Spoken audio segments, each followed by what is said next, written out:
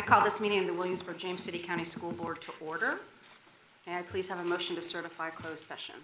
Madam Chair, I certify to the best of each member's knowledge the Williamsburg James City County School Board, while in closed session, discussed only public business matters lawfully exempted from open meeting requirements as stated in Virginia law, and that only such public matters as were identified in the motion convening the closed meeting were heard, discussed, or considered. Thank you, Mrs. Young. May I have a second, please? Second. Thank you. It's been moved and seconded. Any discussion? Hearing none. Ms. Souza, will you call the roll, please? Mrs. Taylor. Aye. Mrs. Young. Aye. Dr. Beers. Aye. Ms. Hummel. Aye. Mr. Kelly. Aye. Ms. Ownby. Aye. Ms. Cook. Aye. Motion passes.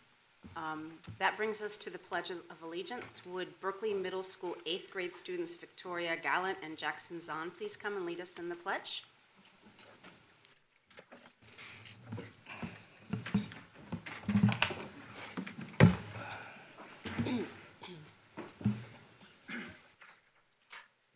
I pledge allegiance to the flag of the United States of America and to the republic for which it stands, one nation, under God, indivisible, with liberty and justice for all. Thank you very much. Ms. Souza, will you call the roll, please? Dr. Beers. Here. Ms. Hummel. Here. Mr. Kelly. Here. Ms. Ownby. Here. Mrs. Taylor. Here. Mrs. Young. Here. Ms. Cook. Here. May I please have a motion for approval of the agenda? Madam Chair, I move that we accept the agenda as presented. Second? Second. Any discussion? Hearing none. It's been motion's been made and seconded. Ms. Souza, will you call the roll, please? Ms. Hummel. Aye. Mr. Kelly. Aye. Ms. Ownby. Aye. Mrs. Taylor. Aye. Mrs. Young. Aye. Dr. Beers. Aye. Ms. Cook. Aye. The agenda is approved. That brings us to 4.01, announcements and superintendent's report. Dr. Herron, please. Thank you, Madam Chair. Good evening, everyone. Jamestown High School student Abigail Polanski's license plate design has been selected as one of the top 8 designs in the Virginia Department of Motor Vehicles Take Action Against Distraction license plate design contest. Nearly 200 students submitted designs, and each of the 8 district finalists will receive $300 from AAA Mid-Atlantic, sponsor of the contest. The public will choose the design it thinks best depicts an anti-distracted driving message through an online vote. Public voting begins February 20th and will run through March 20th of this year. A photo of Abigail, her license plate design, and her art teacher, Missy Furr, is on the front page of the division website. We've also provided a link to the DMV voting site, and I encourage our community to rally behind Abigail and vote for her winning license plate. Thank you, Ms. Furr and Jamestown High ITRT Amanda Morris for working together on this project and providing a great opportunity to Jamestown students. The WJCC course planning and curriculum fairs are next week at the Williamsburg Community Chapel. The middle school night will be February 26th, and high school students will have their course planning night on February 27th. Visit the division's website for specific times for each grade level. I believe a day has not passed that we've not thought of the terrible tragedy last week in Marjory Stoneham Douglas High School, Florida. I wanted to state publicly that our thoughts and prayers go out to the families, students, teachers, administrators, everyone impacted by this tragedy. The safety of our students and staff is of utmost importance, and I'm extremely grateful for the partnerships we have with law enforcement agencies in the city and the county who work with us every single day to keep our students safe. Finally, a reminder that March 2nd is a full day for all students. This calendar adjustment was made due to the days we missed for snow, and those are all of the announcements I have this evening, Madam Chair. Thank you, Dr. Herron. Ms. Ownby? Yes, Madam Chair. Wanted to update on SEAC's activities. They met 2 weeks ago, and as they've wrapped up their organizational work, they are eager to serve as a working committee and are looking for guidance from the board as to areas impacting special education that they could research and identify best practice for our division to consider. So we're eager to work. They're eager to work to have that communication and identify their next project. Thank you, Ms. Ownby. Anybody else? All right. That brings us to item 5.01, board recognitions. Madam Chair, we have several individuals to recognise tonight. Let's begin by honouring the newest WJCC Schools National Board Certified Teachers.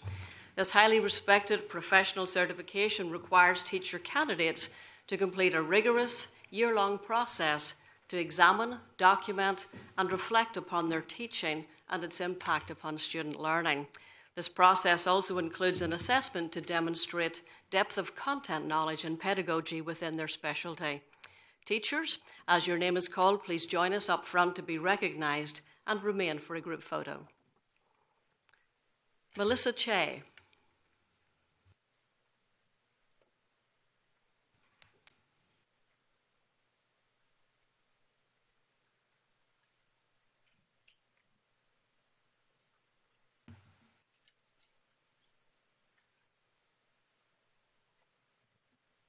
Catherine Chall.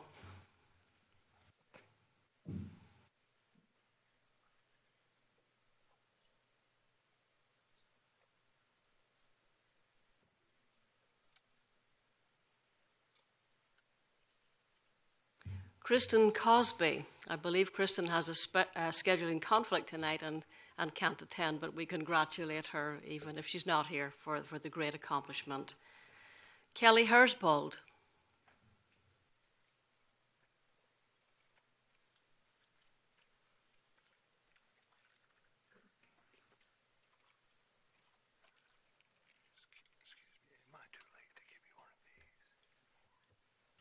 Molly Pete.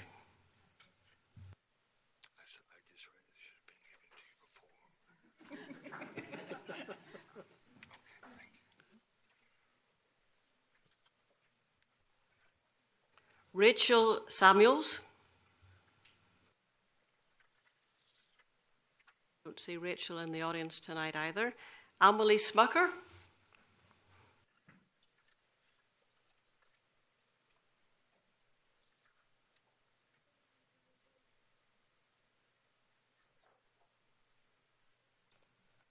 Ellen Turner.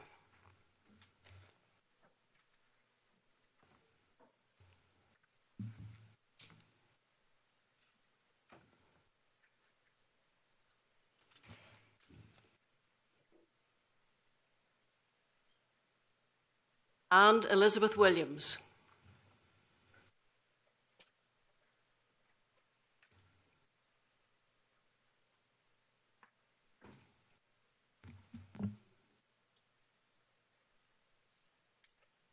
This is truly an incredible accomplishment. Please join me in congratulating these teachers for such an outstanding job.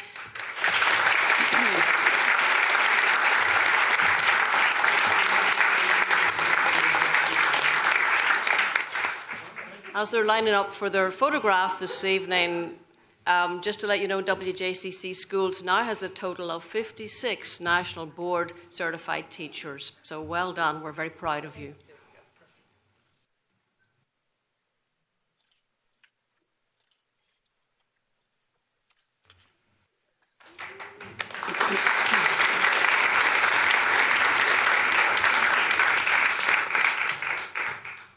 This evening, we also want to recognise 3 Lafayette athletes for being named to the Class 4 All-State Football First Team for the fall sports seasons. Students, as your name is called, please join us up front. Armani Burden, First Team Defence.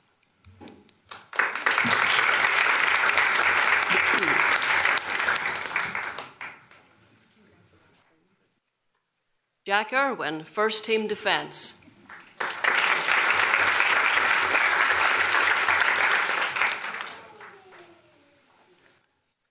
Seth Osborne, First Team Defence.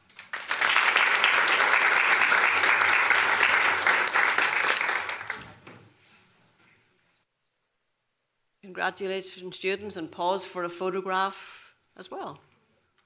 Sure. Coaches want to join your students at the front of the room to get your photograph taken?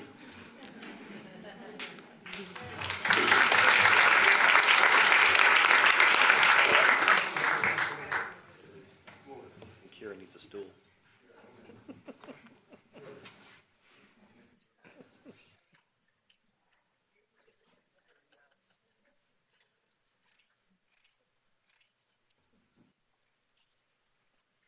Well done, Coach Lynn, as well.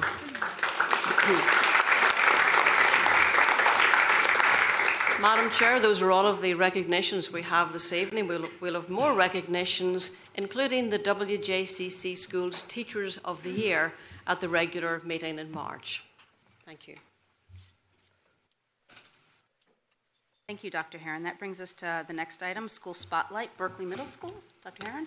Thank you, Madam Chair. It's my pleasure this evening to introduce Mr. Chigaritas, Principal of Berkeley Middle School, who will present the school this evening. Good evening, Madam Chair, members of the board, and Dr. Herron. I'm proud to stand before you tonight to represent Berkeley Middle School. As a principal of Berkeley over the last 7 months, I've noticed Berkeley has a rich history stretching all the way back to the 1960s. Over the summer, I met with 75 parents and students and attempted to see what things Berkeley was doing well and what challenges it had. The overwhelming theme in those conversations was that Berkeley had strong content teachers and teachers that have a genuine understanding of their students. Parents and students both felt that Berkeley staff was an extension of their family and the building was a home away from home. During one of my meetings, I met with Miss Adrienne Holmes, who is a member of the graduating class in 1968, which represented the last predominantly black class to graduate from Williamsburg, James City County Public Schools. She told me she was there because she wanted to host the 50th anniversary of her class at Berkeley. And she said she did it because that was her home. She said that she remembered all her teachers, and she told me a whole bunch of stories, some that are inappropriate to say here. But it made me smile knowing that, she thought of that place as home. One of the reasons why I chose to spotlight Berkeley in February is not only because it's Black History Month, which represents a tradition and diversity of the children of Berkeley from 1960 to now. But I also chose February because it is associated with a month of love, and people hold Berkeley close to their hearts. Being a Williamsburg native, Berkeley was my rival in middle school. But even back then, students loved Berkeley, and they were known for their avid school spirit. As principal, I have a newfound love for Berkeley. As staff members have said, they want it to be a school that will improve the community as it is embedded within and serves, to be a school with a shared vision and to hold students to high expectations and standards, to be a school with high levels of collaboration and communication, and to be a school that has feedback which can produce great teachers and students, all while creating a culture of high family and community involvement. With that in mind, I would like to present Berkeley Middle School. Thank you.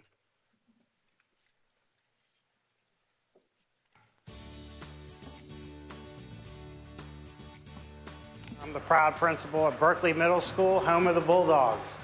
In honor of February being Black History Month and the month that we celebrate love, I'd like to tell you a few reasons why I love Berkeley. I love Berkeley because of the wealth of knowledge that teachers bring and the authentic relationships that they build with students. I also think the diversity of our children and our programs are important. We offer art, band, chorus, and a variety of athletic programs that our kids can be involved in. There's a place at Berkeley for every student. No matter where you fit in, teachers are here willing to extend a helping hand. I love Berkeley because all the teachers go out of their way to help everybody. I'm on the basketball team, and it's an 8th grade and 7th grade team, and everyone always is a team. They work together. The teachers are always willing to help us. They let us do our homework before if we have a game or something. I like Morning News because it's a completely student-run program. There's a camera person, there's a pledge person, there's a books on hold and lost and found person, and it's really nice how it always runs together. One of the things that I love is that they have a women's robotics program for after school where women who are majoring in computer science and robotics from William & Mary come in and they talk to us and they teach us about computer programming. I love all the programs that they have here. The library program, there's only 4 students. We have lots of responsibilities. We get to learn many life skills here. We get to do projects, like we're gentrifying the library currently, and I get to check in books, check out books, and it's a great opportunity just to do that. I love Berkeley because theater and the choir, how it makes me feel confident in myself and the people around me. It feels like family to me. I love this school because the sports that we have. In my opinion, sports keeps me out of trouble. I want to go somewhere in life to play sports. I'm doing better in school. My grades are improving a lot. I love the variety of programs that we're able to offer here, from our arts programs, of course our sports programs, and all of our strong academic programs too. Just being able to really help each student find what they are even passionate about as a middle school student. I love it because I'm on an activity, which is a STEP team, and when I'm mad or sad or I can't express my feelings, I can take it out by doing STEP. When I walk through the building, I feel like I'm at home, like I didn't leave my house.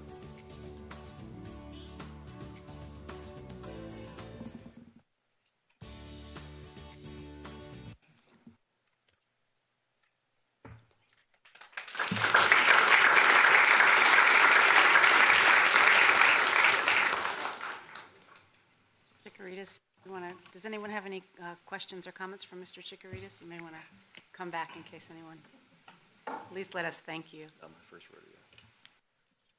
Kelly? No, good.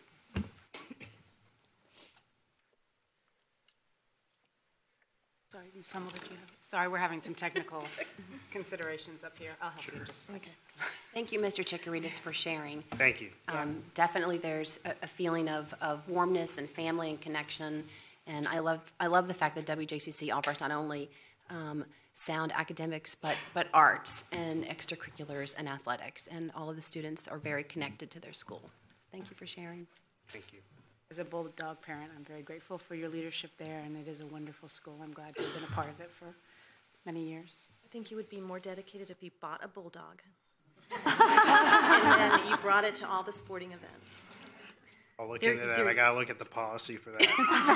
No, my kids were Berkeley Bulldogs through and through, and it's a great school. So thanks for sharing all the richness of the programs there. It is one of the mascots I'm missing. Uh-oh. No. We have to get a picture of the mascot with Mr. Kelly. He's going to be in the building Friday. Okay. I'll have him ready to go. He's really our mascot is interested in going to mascot school, so okay, we'll work with him. And I appreciate your guys' support in the role that I'm in. I didn't mention it, although it was mentioned at the last meeting. I just want to appreciate and recognize your hard work because it is School Board Appreciation Month. So on behalf of Berkeley, we just want to thank you for the hard work that you put in and the support that you give our school and all the schools in Williamsburg, James City County. Thank you. Thank you very much.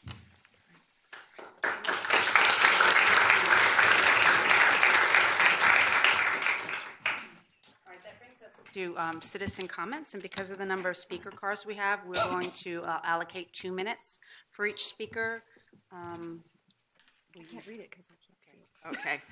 We're having our technical difficulties. Excuse us just a second. There we go. All right. All right. And, so we're going to allocate 2 minutes per speaker. Ms. Hummel, will you please read? Yes. Instructions. Okay, this is the time when citizens who have submitted speaker cards are invited to address the board. Speakers are asked to come to the podium when their names are called, state their name for the record, and direct their comments to the chair of the board. Each speaker is allocated 2 minutes tonight, and time cannot be yielded to another speaker. Personnel matters are not discussed in open school board meetings, and we ask that you refrain from making reference to any specific individuals. The board is interested in hearing all comments fully and requests that citizens refrain from verbal outbursts, applause, or any other type of demonstration. Although the board does not respond to comments at this time, please know that we are listening and we appreciate your time. Thank you for adhering to these guidelines. Madam Chair, my directions are concluded. Thank you, Ms. Hummel. Ms. Omby? Tip Morris.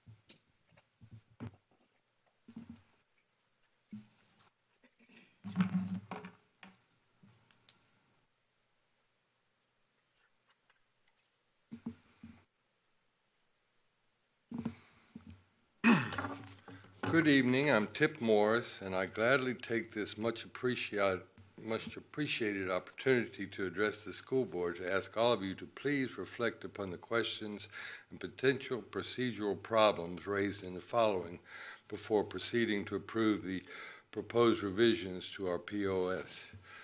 And if any of you are troubled by any of this at all, I urge each of you to seek answers in public here tonight preferably, if not for the benefit of your own knowledge, as the division's ultimate and buck stops here decision making, then at least for the sakes of goals number 9 and 10 under the division's 4th and 5th priorities, which call respectively for honest and consistent communication with families, community, and staff, and for developing and maintaining a transparent strategic management system linked to key budget decisions. Firstly, the biggest potential, perhaps procedural problem stems from the fact that we have been for so very long one of the few divisions with at least implicit approval to exceed VDO's minimum requirements, and that before even considering to amend or discontinue these precious and important grandfathered rights, VDO requires us, to follow the steps found in the Virginia Superintendent's Memo number 029-12, which includes first officially and publicly approving a request to make any amendments to existing graduation requirements that exceed the minimum, and then submitting that request to Richmond and waiting for its decision.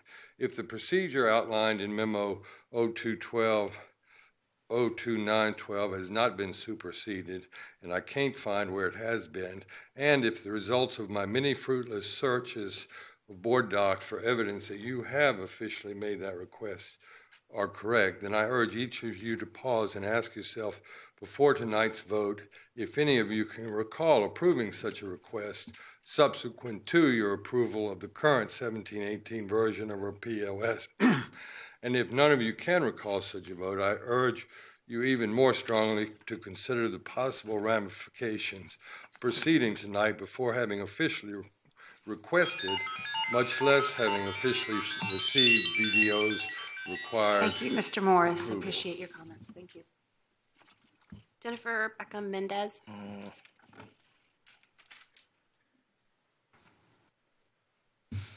Good evening, Dr. Heron and members of the school board, and thank you for this opportunity to address you today.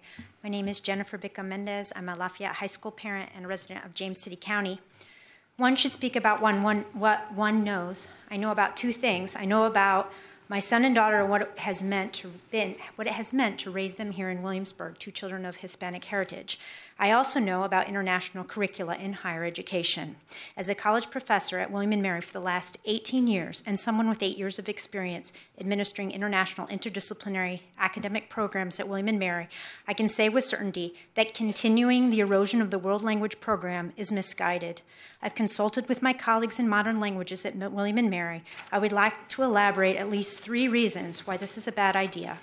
First, the study of language promotes cross-cultural learning and understanding that is central to both citizenship and professional life in the 21st century. In a networked global labor market, language and cultural skills are highly valued. This hardly seems to me to merit further elaboration at such a widely accepted claim that I'm making here. Second, WJCC graduates will be at a disadvantage in college if they have not laid the necessary groundwork to meet college language requirements. I say this because I know this from my professional experience, okay? For example, at William & Mary, we assume that language proficiency is a prerequisite for college. Our students, their peers from other colleges from other high schools will have been introduced to the study of non-English languages in 7th grade or younger, our students will have to play catch up. Third, it hurts students to delay language study. The tweaking of the curriculum that's proposed, instead of making things better, is going to make things worse. What my colleague calls the Wheel of Fortune approach to language with the sampler course is not supported by any language pedagogy. One easy remedy might be to eliminate the sampler course in order to introduce language earlier at a developmentally appropriate time. And finally, cutting the World Language Program is a blow to inclusion and Thank you, Ms. diversity. Bickham-Mendez. Thank you. Atlee Paterno.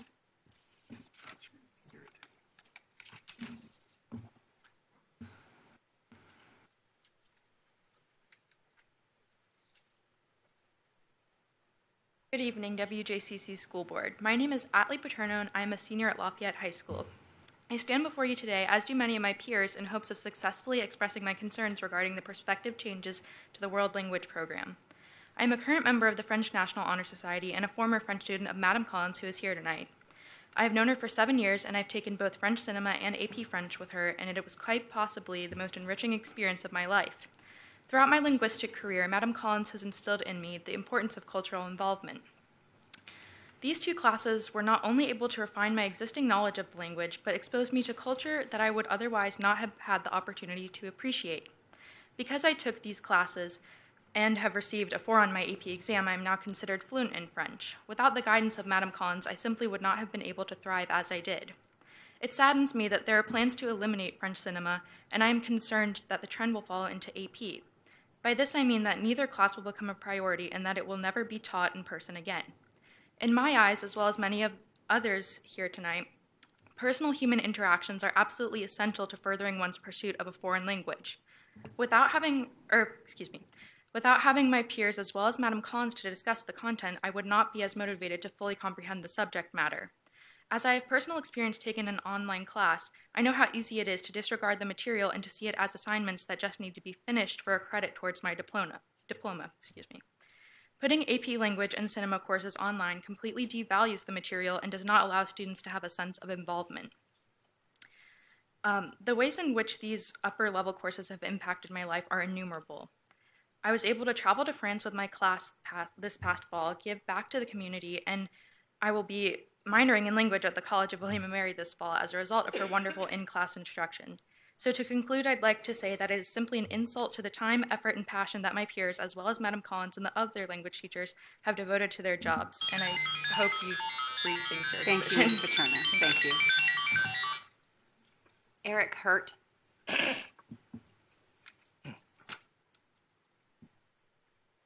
Good evening, board members, Dr. Herron. I am here to co-opt the phrase erosion of your commitment to languages. I'm the father of 6. I have been a parent of a high school attendee since 2006, and my last will graduate in 2024. So I have some perspective on this language thing.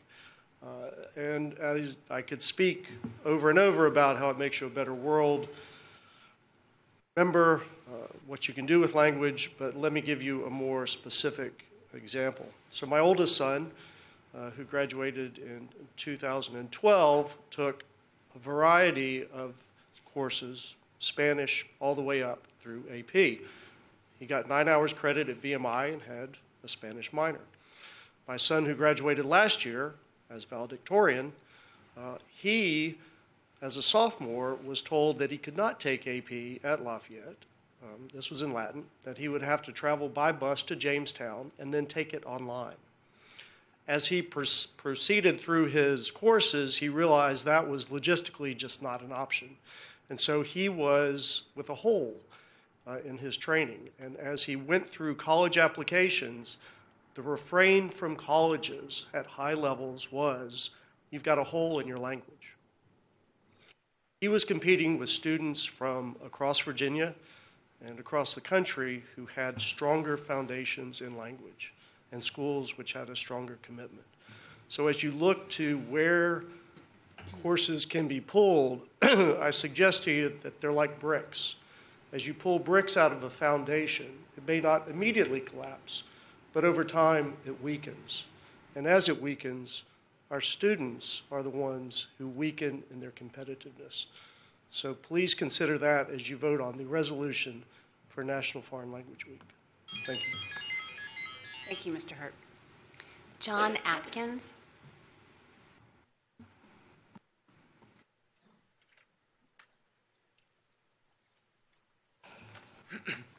Good evening. My name is John Adkins, and I'm the president of the Spanish Honor Society at Lafayette High School. I feel that it is my honor and my duty as both a student and as an advocate for human connection to express my disagreement with the provisions of the reforms concerning the World Languages Department. Preventing students from having the opportunity to pursue upper-level language and cinema classes based on application numbers and diminishing the importance of world languages with revised graduation requirements are acts that are not only detrimental to the future success of students, but further exemplify the tendencies of the American public school system to favor statistics over depth and quality of education.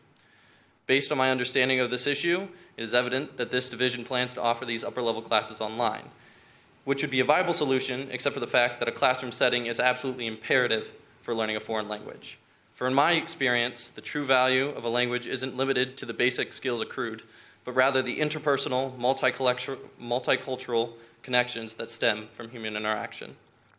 Languages allow us to empathize with one another, something that is greatly needed in our modern society. I can safely say that the interactions that I've shared with native Spanish speakers have been filled with humility and understanding. I can also say that I would not have achieved this level of connection with my fellow humans if it were not for the education I received in the classrooms of Lafayette High School. There are many children in this school division who are not exposed to foreign culture in their homes, and perhaps their only exposure to the various cultures of our world come in the form of our language classes. In this sense, it is crucial that our school division continues to provide that cultural exposure so as to instill empathy and understanding in the hearts and minds of all students. WJCC is a premier school division, and in order for it to maintain this status, I humbly implore this board to consider, or perhaps reconsider, its stance on its issue, so as to protect multicultural empathy and influence altruistic tendencies among all students. Thank you for your time. Thank you, Mr. Atkins. Jessica Poley.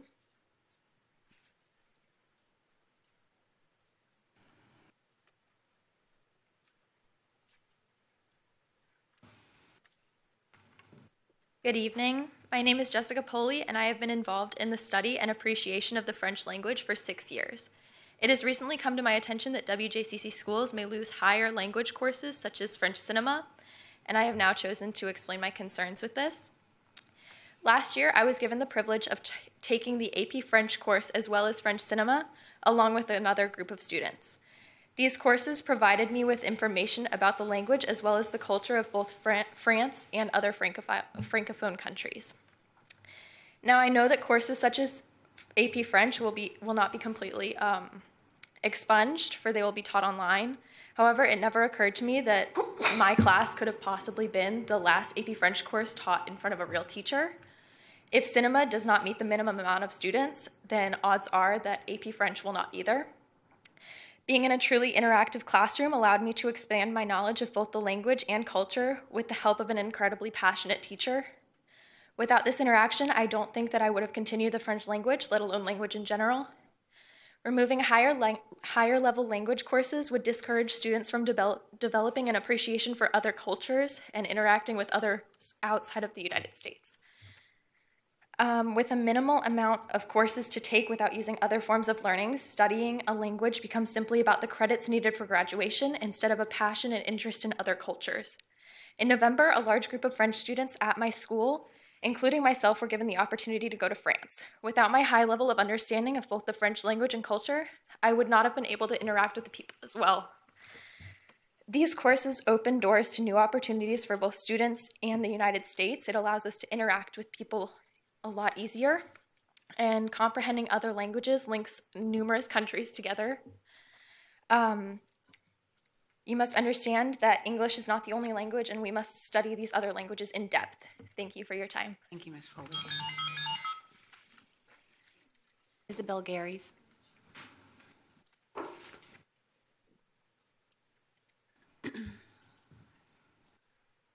Hi, my name is Isabel Garys. I'm a senior at Lafayette High School, and I'm here to talk to you about the revision of the language program. Learning French has been one of the most important experiences of my whole life. It has allowed me to experience a new culture, expand my thinking, and open myself up to new possibilities not previously presented. I took French for a very specific reason, because it's my dream to one day live in France as an artist, a dream that is underway because I was admitted to JMU's art school and will be attending this fall, double majoring art history and French. This dream was something that I have chased my whole life, and being able to take French through the AP level has allowed me to take that dream into my reality. This is why it is so important to not cut our language departments, for the kids who care. For the kids who don't just see languages as a credit that brings them one step closer to graduation, but for the kids who take these classes to fulfill their passions. I realize that there will still be certain language classes available, and for those truly motivated students, AP Languages will be available online. But that is an insult to these students to say they're not worthy of a real teacher, of some opportunities that other school districts get to enjoy, especially when we cut a class such as French Cinema.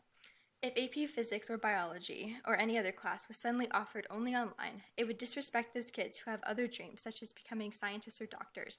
There would be outrage and pushback, which is why we are here to fight for what we are passionate about. Every student's passions and strengths are important, so I stand before you today to ask you to consider everything I have said and consider the other students in elementary and middle school who are developing dreams just like mine, and I ask you to allow them the opportunity to do so. Thank you. Thank you, Ms. Garys. And Ryan Garys.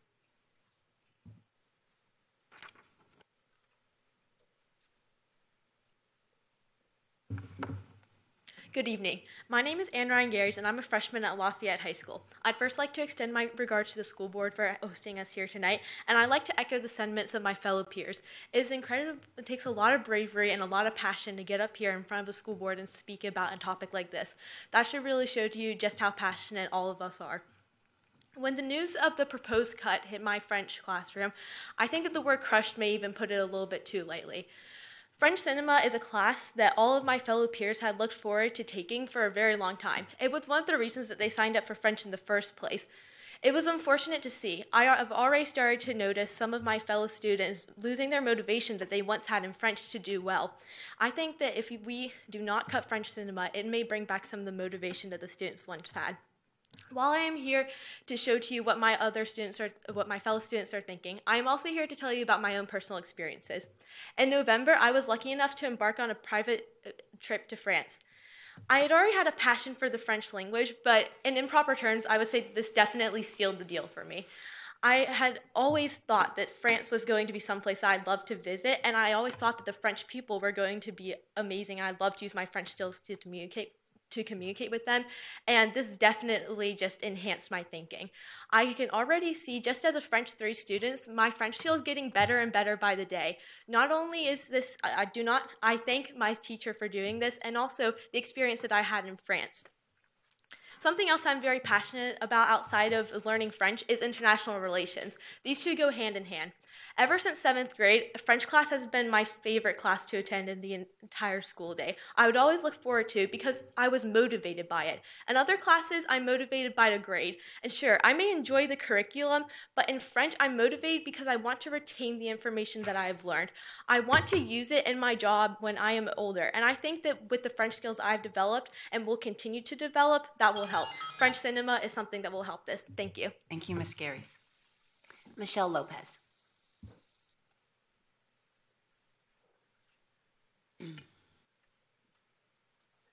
Good evening, board members. My name is Michelle Lopez, and I am a junior at Lafayette High School.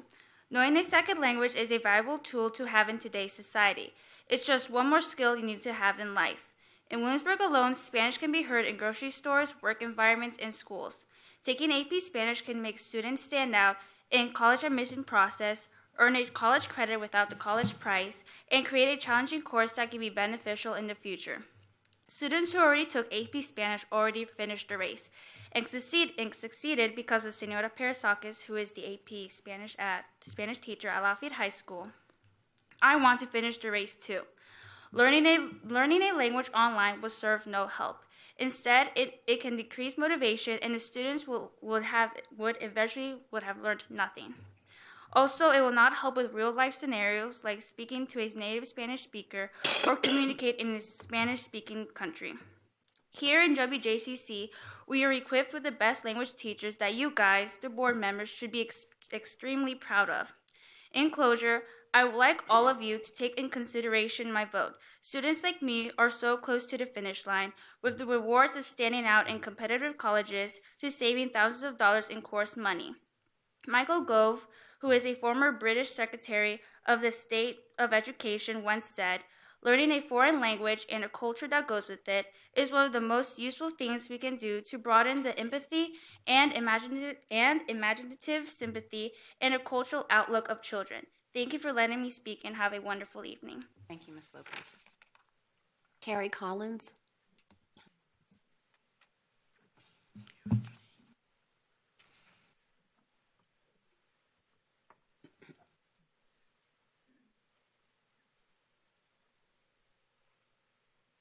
Good evening, Dr. Heron and members of the board. My name is Carrie Collins, and I'm the mother of 2 students at WJC School District, as well as the proud French teacher at Lafayette High School. And I'm here tonight to talk to you about 2 specific points. They have been made by some of my students and some parents as well. This is my 15th successful year of teaching here at the schools. I've taught at Berkeley Middle School, I've taught at Hornsby Middle School and Lafayette High School twice. And I'm very fortunate to have to be a part of the World Language Department. We have a solid selection of language courses to our students, but these are in jeopardy. The first point I'd like to address is the situation of the middle school. The proposed plan of studies for the changes in the program of studies will take away the 6th grade World Sampler program and the high school credit from 7th grade. The program was in place a few years ago, and it was not in the best interest for long-term student achievement. I've seen that over the last 15 years. Studies have shown that the earlier that a student starts a language, the better the success of cognitive acquisition. Take a look at our neighboring school districts. Newport News begins language learning once a week in most of the elementary schools. York County offers high school credit in the language selection from 6th through 8th grade, as well as a solid selection of upper-level schools for Chinese and Arabic. As a parent, I want to know that my middle schooler that's going in next year to Berkeley Middle School will be able to try out all 4 languages in the wheel. That one of the reasons I personally moved from the north to this district, this premier district, was because of the fact that each of the middle schools and the high schools all offered 4 languages. Learning a language is vital for college-bound or non-college-bound students. Should my son choose to work here in Colonial Williamsburg, at Busch Gardens, or at a local restaurant, we know that he will come encounter with other people who speak other languages, and we owe it to our children to start this in the 6th grade. The other point I want you to vote on is the fact that French cinema is an important part of our program of studies. So Thank you, Ms. Collins. Thank you. Appreciate it. Thank you. Kim Hunley or Emil Smucker? Emily. Sorry.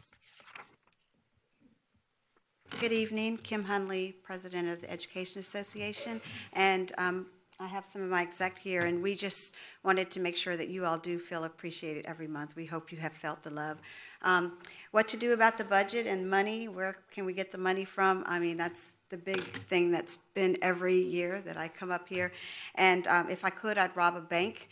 And I've always wanted to go up and say, put the money in the bag. So that's why you have bags with money tonight. And so you should have enough to cover everything you requested in the budget. Yes, and and I'm so proud of the young students. I just want to say, oui, that's the only French I know. But I'm so proud of y'all. Y'all did an awesome job. But again, we are here to support you. We're working, but we do know that Richmond is where all the decisions are made, and hopefully we'll get some good feedback from them. Thank you very much for your time. And cabinet members, we got to some of you, but not all of you, so first come, first serve. I have 4 left. Thank you, Ms. Hunley. Kenna Williams.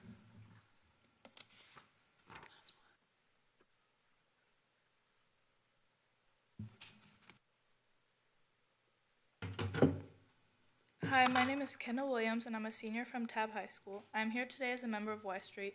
Y Street is the award-winning youth volunteer program of the Virginia Foundation for Healthy Youth that focuses on promoting healthy living in Virginia. You may remember me from your October school board meeting that I attended in hopes of opening a dialogue between your division and the 24/7 campaign. Tonight I am here to congratulate you for the work that has been done with your division's tobacco-free policies to make them 100% comprehensive. I am so excited to see the changes that were made, such as extending the definition of property to include on- and off-site events, whether owned, leased, or chartered by the division. Updating your division of tobacco products to include alternative products like electronic smoking devices and other products containing nicotine. With these updates, you have shown a strong, consistent commitment to the health of your school community, and you will serve as an example to encourage other school divisions nearby to do the same. I am standing in front of you today to thank you. Thank you for putting the health and safety of your staff, students, and visitors first by doing everything you can to have 100% tobacco-free schools 24 hours a day, 7 days a week. I am asking all of you to please vote yes to these important policy updates. Once you adopt a new policy making your schools 100% comprehensive tobacco-free, the 24/7 campaign has great ways to support implementing and enforcing your new policy. First, you will provide free tobacco-free signage to all schools in our divisions. Sorry.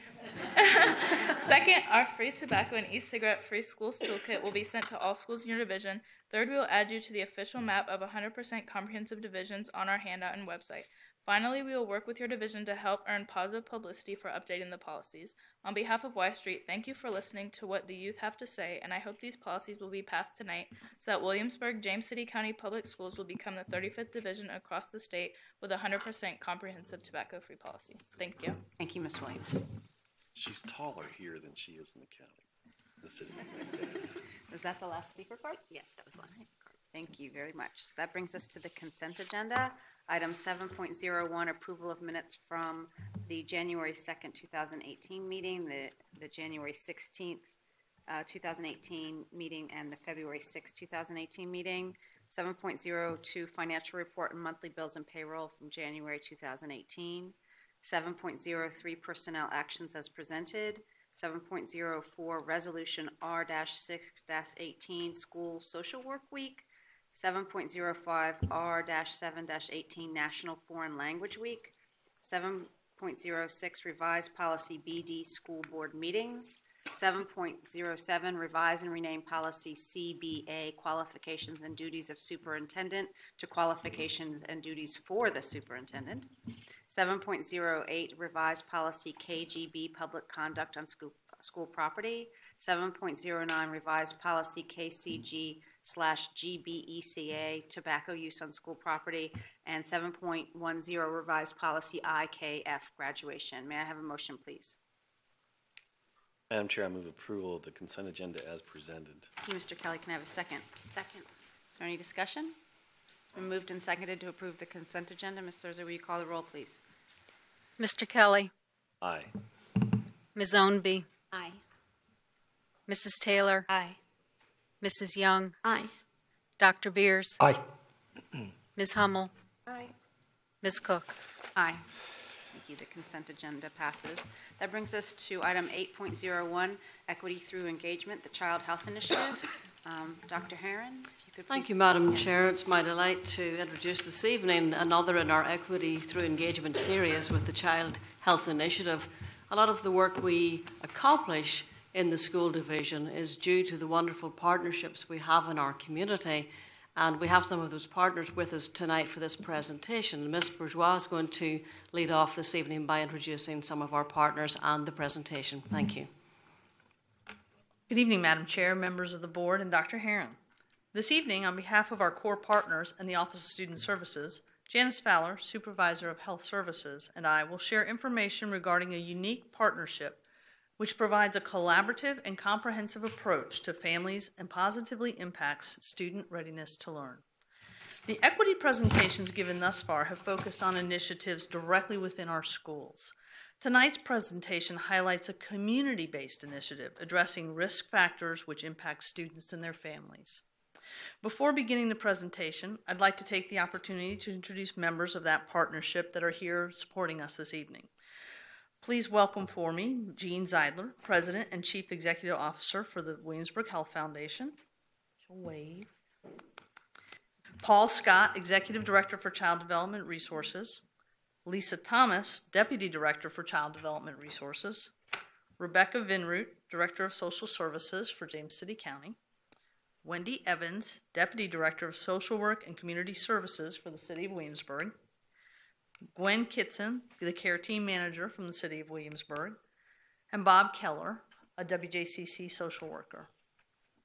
And this is just part of the team, so you can see what a group effort this is. We appreciate their attendance tonight as well as their ongoing support. During the 2014-15 school year, representatives from WJCC schools were invited by the Williamsburg Health Foundation to participate in a work group focused on children. This age group was initially the focus group, preschool children, as it was seen as a transitional time period between the services offered through Child Development Resources and our school division. This work has been guided with strategic planning support from Dr. Stephen Horan with Community Health Solutions. His guidance ensured that the outcomes identified by the team were based on current research and best practices. As we looked into the barriers to school attendance for our student population, it quickly became evident that these barriers were not always directly related to the child's personal health, but rather to any of a number of factors impacting the stability and health of the family. Our research led us to the strong belief that a comprehensive, multi-agency partnership that works to address barriers to access would provide the best opportunity to create a stable home environment for families and would better allow students to come to school ready to learn. The City of Williamsburg's Department of Human Services was invited by the Health Foundation to submit a grant request for piloting the initiative. Implementation began in July of 2015. From its inception, the City of Williamsburg, Child Development Resources, and WJCC schools have worked collaboratively to identify our most at-risk families and provide them with the tools to empower them to gain stability. A guiding tenet of the Child Health Initiative is a focus on the whole family. Research from Ascend at the Aspen Institute recognizes the concept of a two-generation continuum. With the whole family as the focus, supports and resources are developed from two perspectives. From the child-focused perspective, the core partners looked at areas which, with limited access or understanding, can impact the parent's ability to support their child's physical, emotional, and social development. This can include areas such as family literacy or generational educational neglect. From the parent-focused perspective, this can include elements such as child care assistance, access to stable housing, or reliable transportation. All of these elements become interrelated and ultimately impact a child's development and readiness for learning.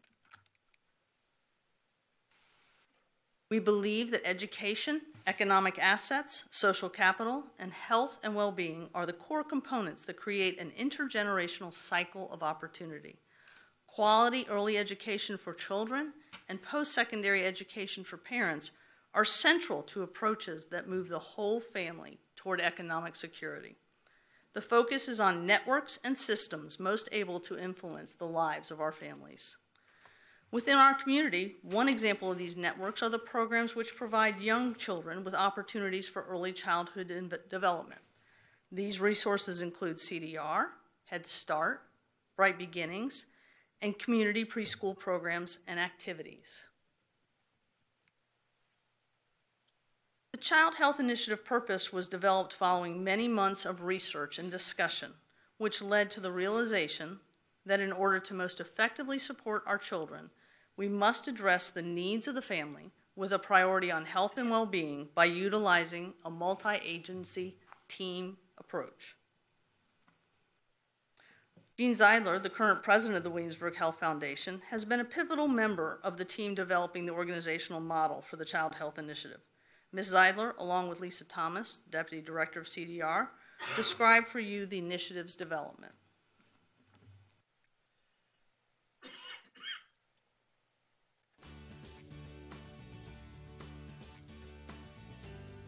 The Health Foundation is really working to improve the health of people who live in our community. And we have this vision that every individual who lives here should have the opportunity to make good decisions for their own health. And so this initiative with children was to ensure that children have that opportunity as well. There's a lot of evidence that shows that poverty and health outcomes are very related. And so some of the barriers that we see here are the barriers that are associated with poverty: poor nutrition, lack of sleep, housing that's not stable, family situations that are uncertain. And the Child Health Initiative, with connecting community supports with health resources, kind of begins to address all of those together. The Williamsburg Health Foundation identified the Child Health Initiative as a way of addressing the need for home visiting support for families that were really struggling with some global issues that were affecting their child's health and development. The initiative really needed some strategic planning support to help the partners really identify what the critical components of the model would be, and to really help us kind of talk through what our approach would be, what we already knew, what things we didn't know, how we would communicate it with our community partners, and then what our strategic direction would be.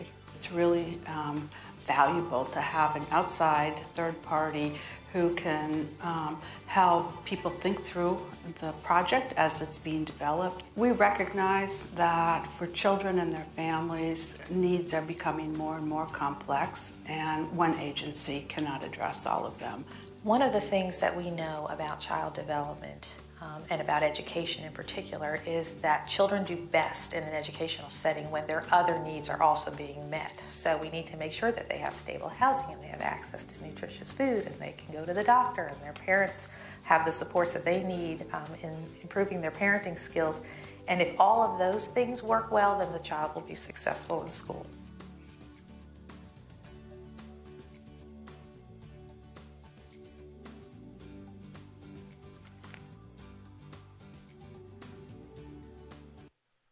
So how did we begin? The implementation of the Child Health Initiative began as a pilot focused on the families living in the city of Williamsburg. The core partners established the goals seen here for the Child Health Initiative in order to focus on actively engaging the family and community agencies as partners. This collaborative approach provides services and supports based on specific family needs and goals. Child Health Initiative serves families who present with multiple risk factors and demonstrate a readiness to participate. These families can be referred for eligibility from any of the core partners. In WJCC, our school nurses, social workers, psychologists, and school counselors have been trained on the purpose and referral process. An eligibility team with representatives from each of the core partners meets monthly to review referrals and determine eligibility. Once a family is eligible, a member of the care team meets with the family to identify areas of need. The family then determines their goals that they want to achieve. The City of Williamsburg Department of Human Services has identified the staff members working in the Child Health Initiative as the care team. The team is comprised of 3 staff. The care team coordinator provides case management services to families, performs administrative duties, and oversees the day-to-day operation of the Child Health Initiative. The care team nurse guides and educates families to improve their connection to community health supports and services. The nurse also provides health education to the adults and children in the family, leading to a healthier lifestyle. The case manager assists with the coordination of support systems to the family and children to produce better health outcomes. The case manager assists families with needs assessments, monitoring, planning, and advocacy in order to obtain needed services and benefits.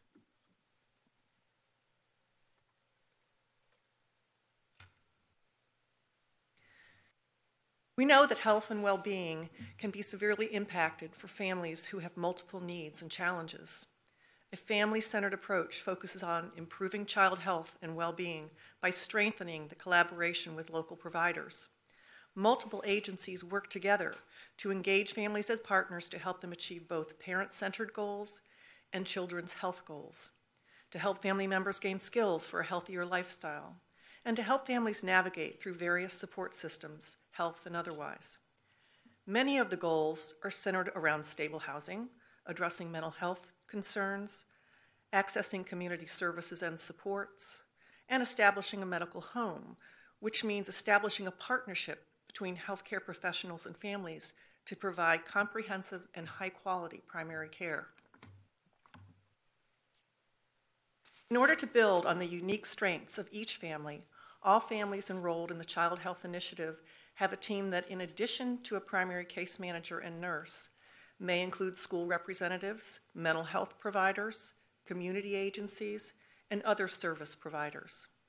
Families have frequent contact with the care team, including home visits, regular team meetings, medical appointment navigation and accompaniment, health promotion and education, as well as ongoing monitoring of services. All families have the following standard health goals. Children's immunizations are up to date. A primary care provider is identified.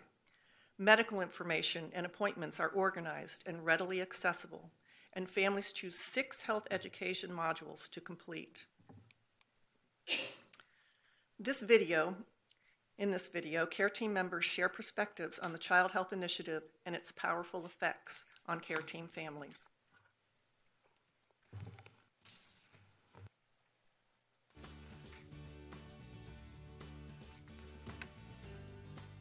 The goals of the care team is to enhance the health and well-being of the children. And one of the things that we know is that children cannot come to school and learn if they're hungry or if they're worried about where they're going to sleep tonight, or if mom or dad has been out of work for 1 month, 6 months, and there's no money. So one of the things that we address is we look at those issues. We look at employment. We look at housing. We look at the things that the family needs to sort of provide a stable home environment best we can, so children are able to come to school and focus on the things that they need to focus on, which is learning. I really see the value in having the core partners working together on a regular basis, as being able to share their expertise, and even at the level of service delivery, each of the partners brings knowledge of that child and family from a much different perspective. And when we actually sit and share what we know, it makes it so much easier to come up with solutions that work. And from my perspective as a school social worker, we have several families or families that have some high needs, and I'm able to contact and put a referral into the care team to say, these are some families, or this is a family that is really struggling and needs some additional layers of support that we at the school level are not able to address. The child is living in a motel, or children are living in a motel. Multiple people, sleep can be an issue. Food and nutrition becomes an issue. There's just so many different factors that can impact that, and I see the care team addressing those bit by bit.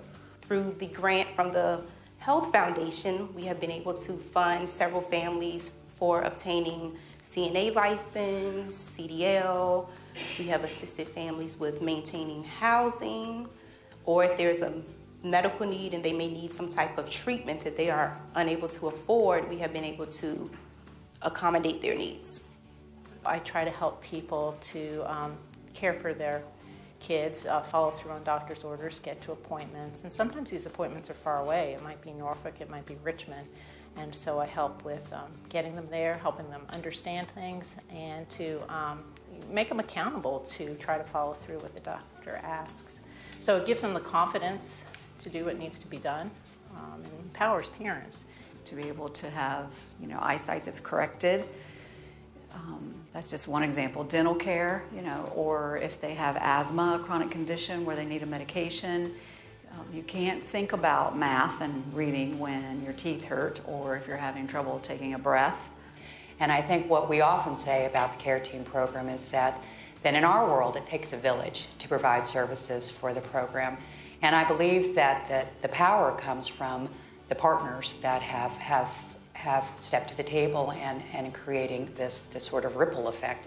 The power of this initiative is that the core partners have developed this really cohesive and strong working relationship.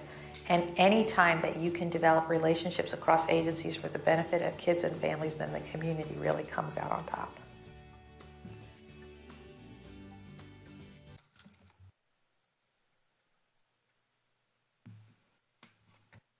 With WJCC as a core partner of the Child Health Initiative, The impact on students' lives and readiness to learn has not gone unnoticed, as you can see by comments from school staff members.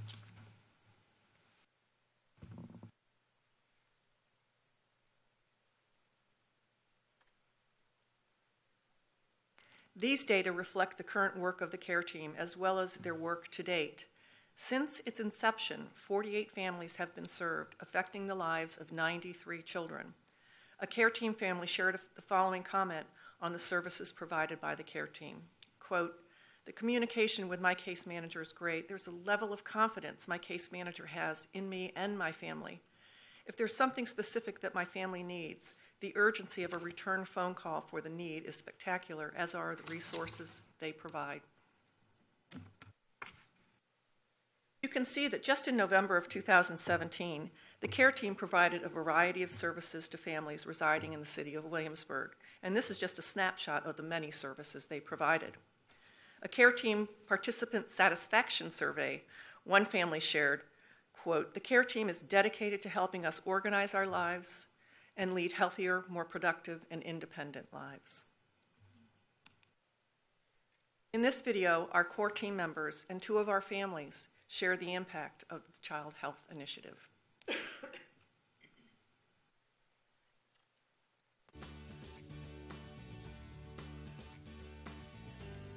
One example is a young man that we were working with. He was a teen dad who had a child with special needs and was struggling with housing and transportation and child care issues, as well as trying to make sure that his son was getting the special education services that he needed. And by bringing in the partners from the Child Health Initiative, we were able to address his housing issues, his transportation issues. He was studying to become a medical technician, and so we were able to provide some support. And in the end, he was able to accomplish all of his goals.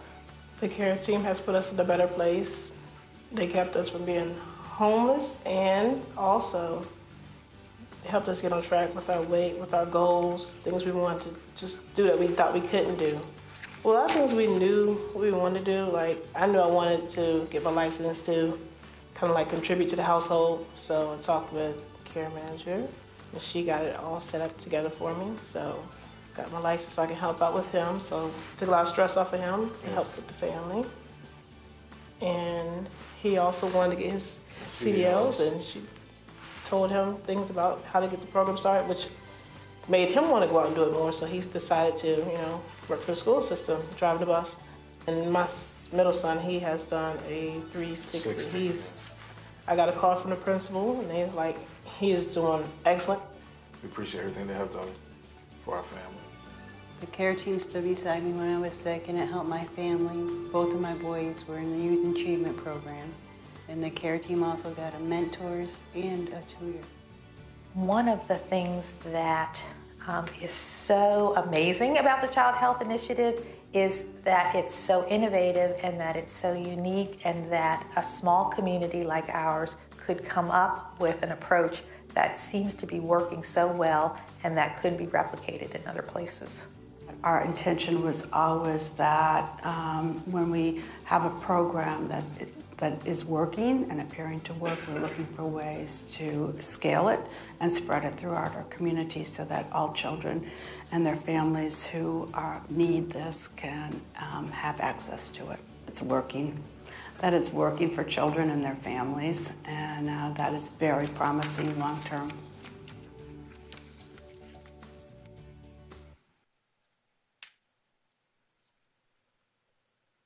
With the ongoing support of the Williamsburg Health Foundation, planning stages have begun to expand and replicate this initiative. The core partnership now includes James City County Social Services and Old Town Medical Center. James City County Social Services will be submitting a grant to the Williamsburg Health Foundation next month for consideration to expand the Child Health Initiative to James City County residents. Thank you for this opportunity to share this unique and innovative partnership that is positively impacting the lives of our children and families. Stephanie and I are happy to field any questions that you may have. Thank you very much. Before I ask my colleagues if they have any questions or comments, just in the interest of full disclosure, I work on this project at the Health Foundation. So, Zombie, do you have any? I just wanted to ask, so when you begin to work with a family, how long do you provide support until they don't need it? Can they kind of come in and come Till out they- based on need? Right. It's based on goal attainment.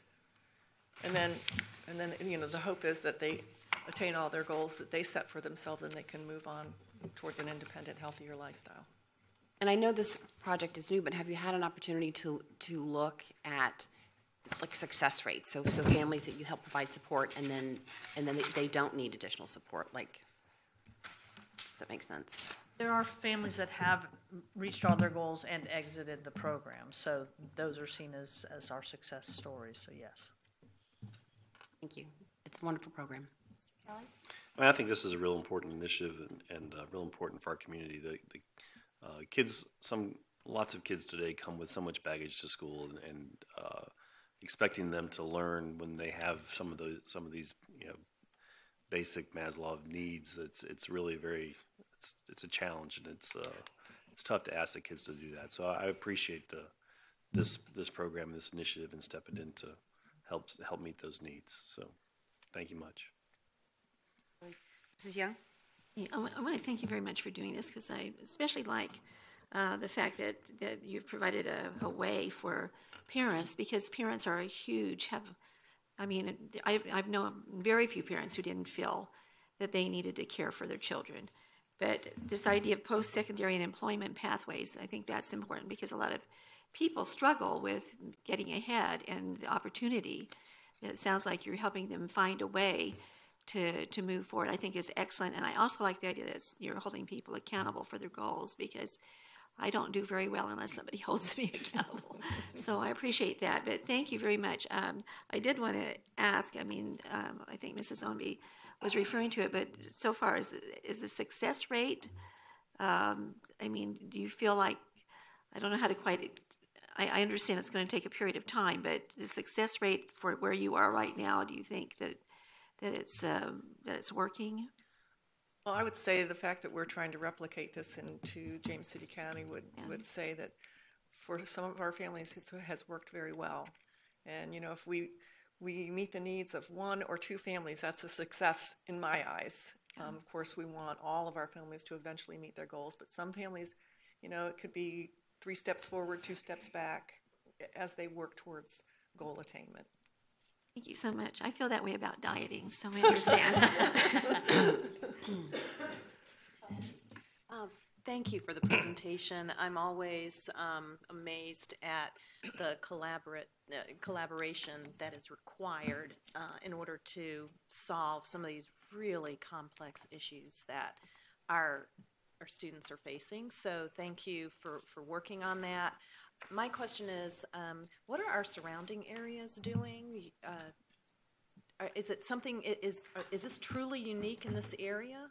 This is truly unique.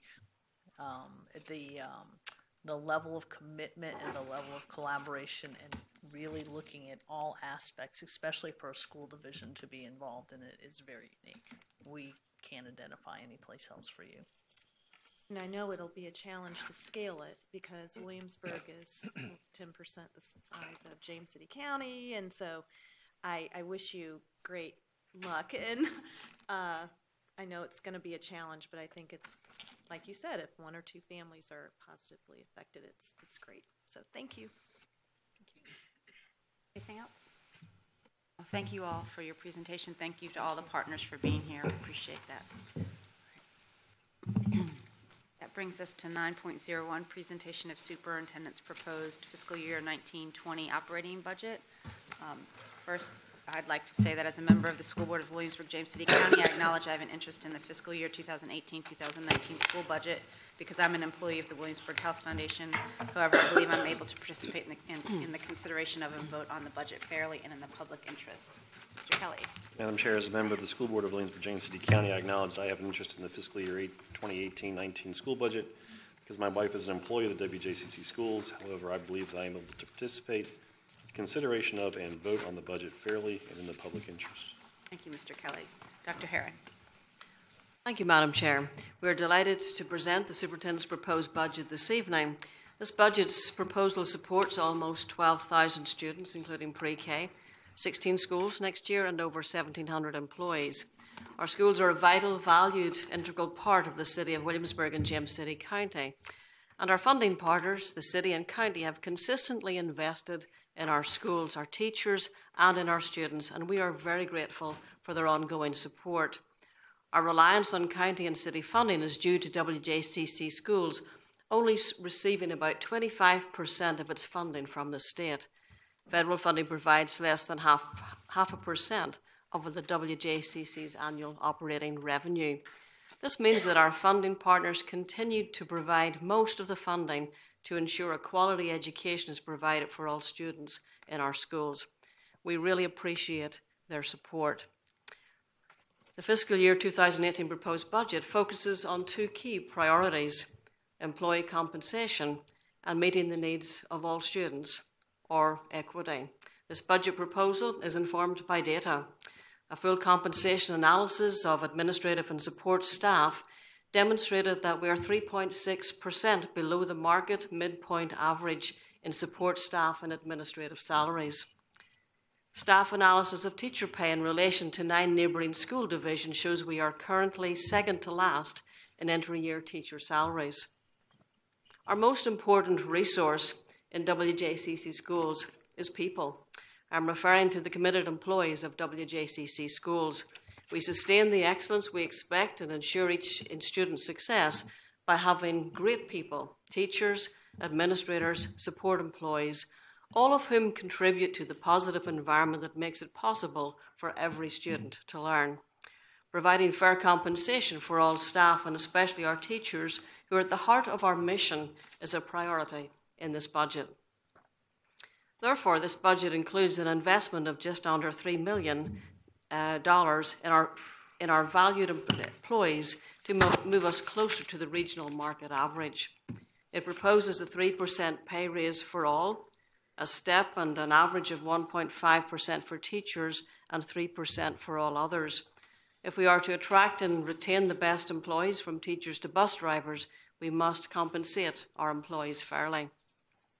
This budget includes regrading bus drivers, custodial staff, and cafeteria staff to a higher level on the support scale, increasing substitute bus driver pay, and extending the contracted hours of bus drivers.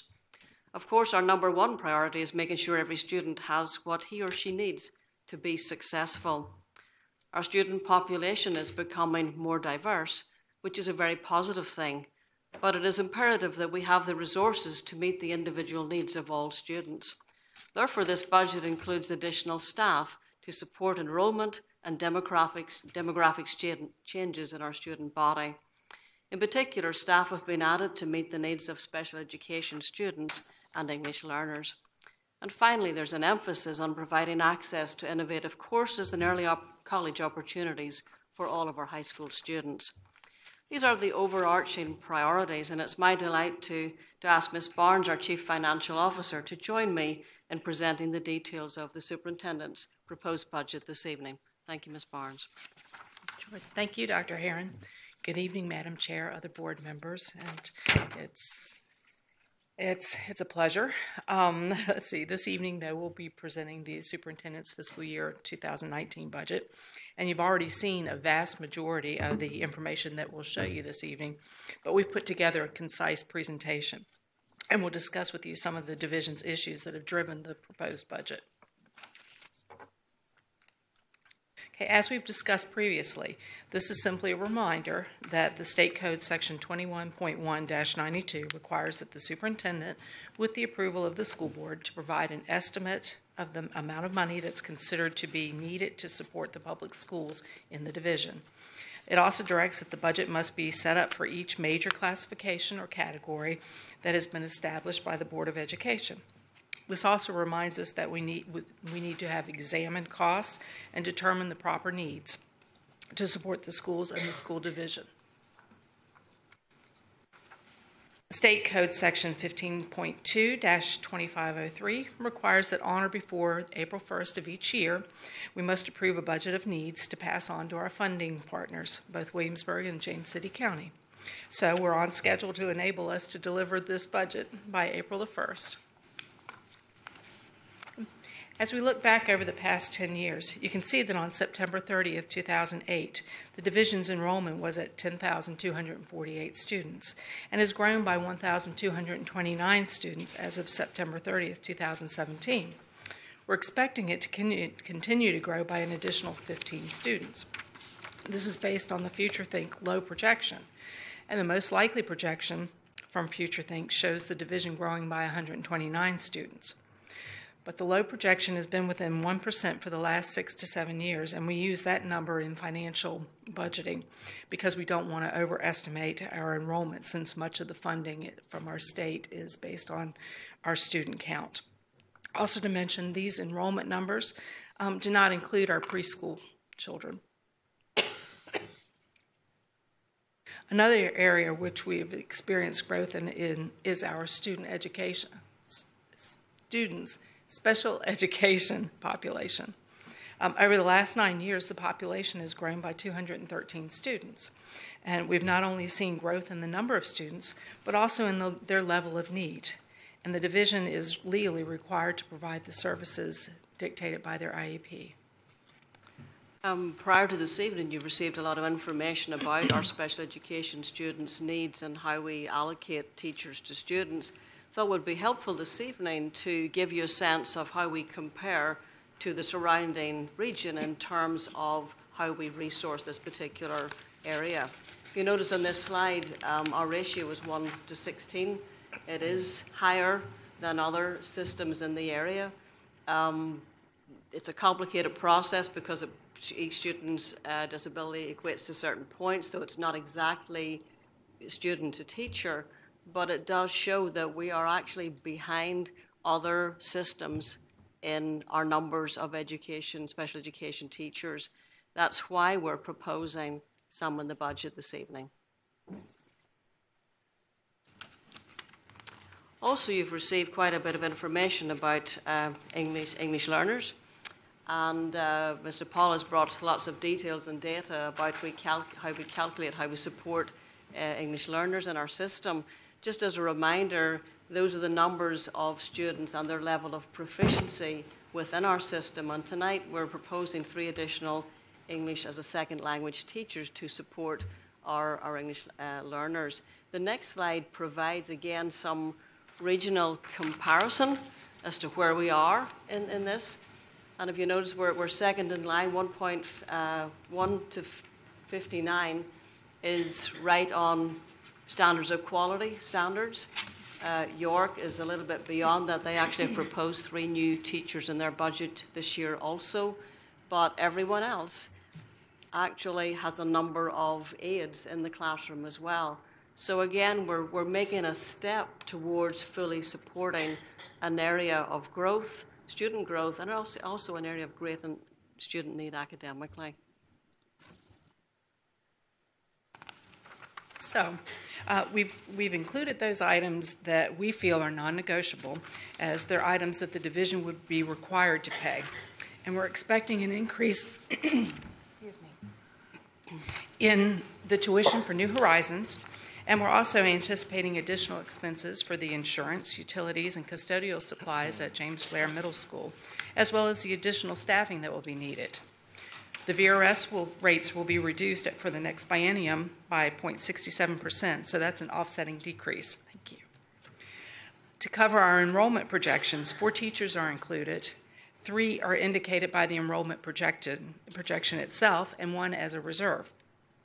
We're also anticipating an increase in the special ed services of $131,000. And lastly, we presented information relating to the safety of our students regarding staff members overseeing metal detectors and the establishment of additional precautions and detection for concussions. So under instruction, we've included that 4 additional special education teachers based on the expected rise of special education enrollment, as well as a behavior intervention specialist. There are 3 additional ESL teachers to assist the needs of our English language learner population. 1 career counselor, coach / coordinator has been added to help our students meet the needs of the new graduation requirements. And we've included the expansion of the early college programs as well as the expansion in high school course offerings. Plus, we've incorporated the expected increases for the virtual learning program.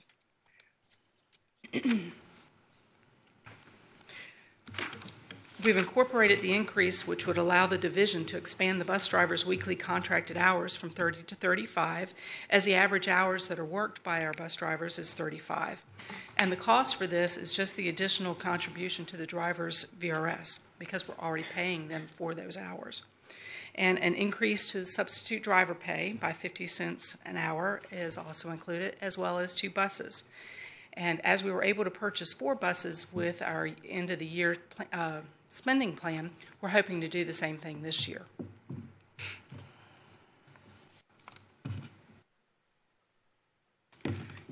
This is the associated cost for an average 3% increase for all employees, as well as the regrade that the consultants discussed at the board's retreat, and Dr. Herron also discussed somewhat at her entry. An entry-level adjustment for our teachers is included, and this also includes the division's portion of FICA and VRS. And this is just our first step to getting over the salary schedules and making them more competitive.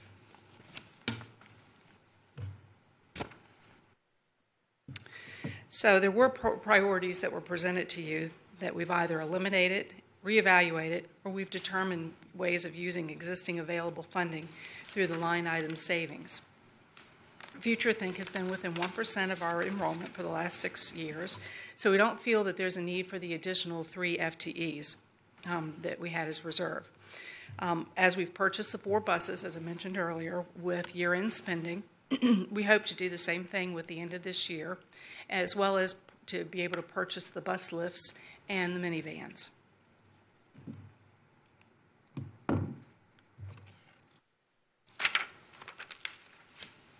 The above is from the DOE's published Table 15, which is a part of the annual report, and this will come out sometime in the spring, usually around April. As you can see, with the exception of 3 years, Williamsburg-James City Schools has been below the state's average for per pupil spending.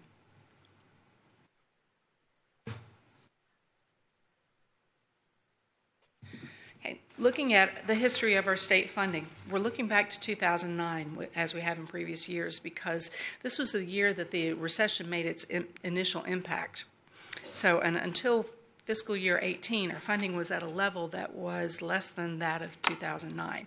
And I know I've mentioned this before, but now the aggregate provides the appearance that the funding level has been restored. However, by breaking it out by rough per pupil dollars, we're receiving $314 less per pupil than we were in 2009. So the revenues declined, but we're also faced with additional mandates that we didn't have in 2009. So Williamsburg-James City County has been very fortunate in that we've received increased enrollment, but otherwise we'd be looking at even less state revenue. I think I've mentioned this to you before, that I pulled the calculation tool that incorporates Governor McAuliffe's proposed budget, and rather than just looking at a rough estimate of $314 per student, I plugged in 10,249 students. And when I did this, it actually calculated that we would have just under $3 million less now than we would have in 2009.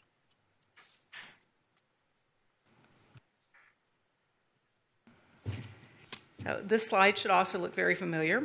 The funding is based on what was presented by Governor McAuliffe's proposed budget. And the House and Senate have provided their versions, and they've exchanged their versions. In fact, Dr. Herron and I were on a conference call today where the DOE was explaining some of the issues.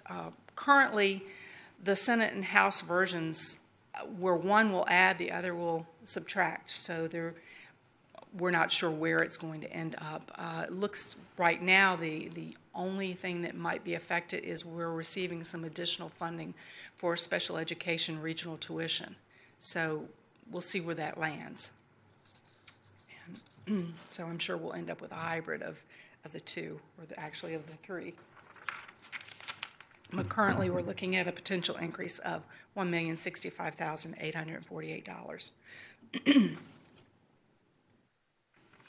This slide should also be very familiar to you. We expect that increase, the $1,065,848, and it's based on the published James City County budget that's posted online, we're expecting an increase of our local appropriation by $5,613,703. Unfortunately, as we've mentioned before, we're going to experience a slight loss in our other revenue, and this is due to building rental going down, as well as we were being reimbursed by Thomas Nelson for our custodial staff, which now our custodial staff will be at James Blair. However, we won't have that additional revenue. We're also going to see a slight reduction in the impact aid revenue.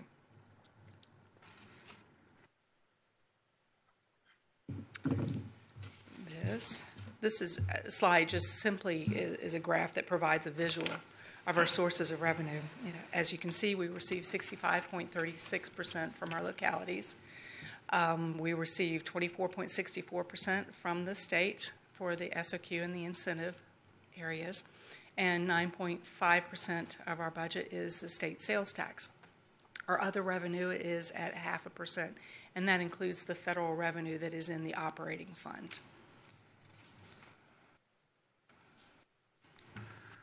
This next graph just illustrates the operating expenditure by the Department of Education's established functions or categories. 73% of the budget, the proposed budget, is to be spent in instruction, 9% in operations and maintenance, 6% in both technology and transportation, and 3% in administration, and an additional 3% in attendance and health.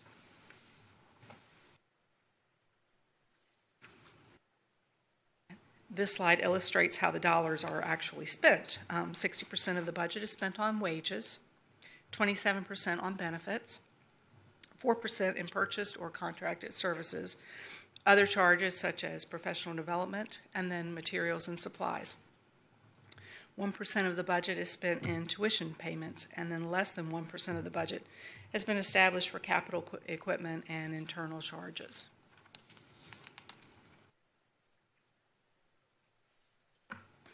And this is a summary of all of the items that we've included in the budget, the non-negotiables.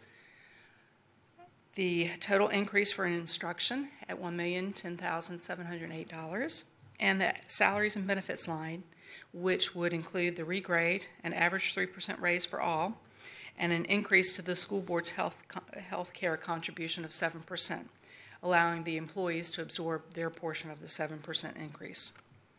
And this also includes a net budgetary impact for the increase of the division for health care, because we did find some savings in those lines as well.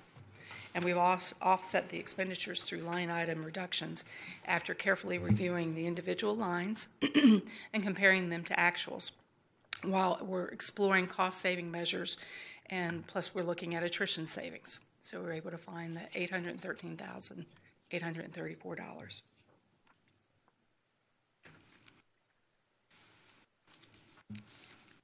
So this basically shows us that we have a balanced budget. Granted, we have an increase of that $7,330,385. However, with the offset of the reductions in attrition and savings, it leaves us with a balanced budget of an increase of $6,516,551. This next slide just shows you the total budget for all of our funds that will need to be approved prior to our submittal to the city and to the county. And the proposed grand total for all of our funds, excluding the capital improvement plan, which you've already approved, is $149,421,523, an increase of $7,499,876, which is a 5.3% increase. We could tell you that the child nutrition has leapt up 14.8% because of the regrade for the cafeteria food service workers. Plus, we've got that regrade. Plus, we do have the increase, their salary increases as well. And then we also have an additional school. So that shows the major impact on the child nutrition fund. So there are just a few more steps or dates to remember for our budget progression. We'll hold a public hearing on March the 6th to entertain the citizens' opinions. Then we'll have another joint city and or we'll have another meeting, which is a joint city and county budget meeting on March the 16th. Then we will ask for your approval on March the 20th, depending on what you hear, of course, during the public comments. You may decide you want to use that as another work session. And then if that being the case, then we would ask you for your approval on March the 27th. And that would still keep us in line with our timeline to get the budget to the city and county by April the 1st. And then hopefully we'll know what the city and county funding will be, and we'll be able to approve our budget on May the 15th. Thank you, Ms. Barnes. Dr. Herron, do you have anything to add? I just want to thank Ms. Barnes this evening. She's been struggling with a cold and all kinds of other symptoms, so thankfully she was able to make it and get through this evening. Thank you all. So thank you for tolerating this. So before I toss it to the board, just a reminder that tonight is the presentation, and so we're not necessarily expected to discuss it or ask questions. We will have that opportunity in our both March meetings. The first March meeting is a work session, so we anticipate discussing this at length.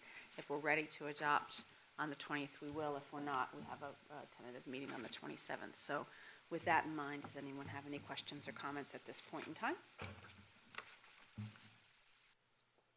Mr. Kelly? Having been through this cycle many times, it's good to see positive numbers there as far as revenue increases for our school system. The one concern I have is we keep coming closer to SOQ numbers year over year.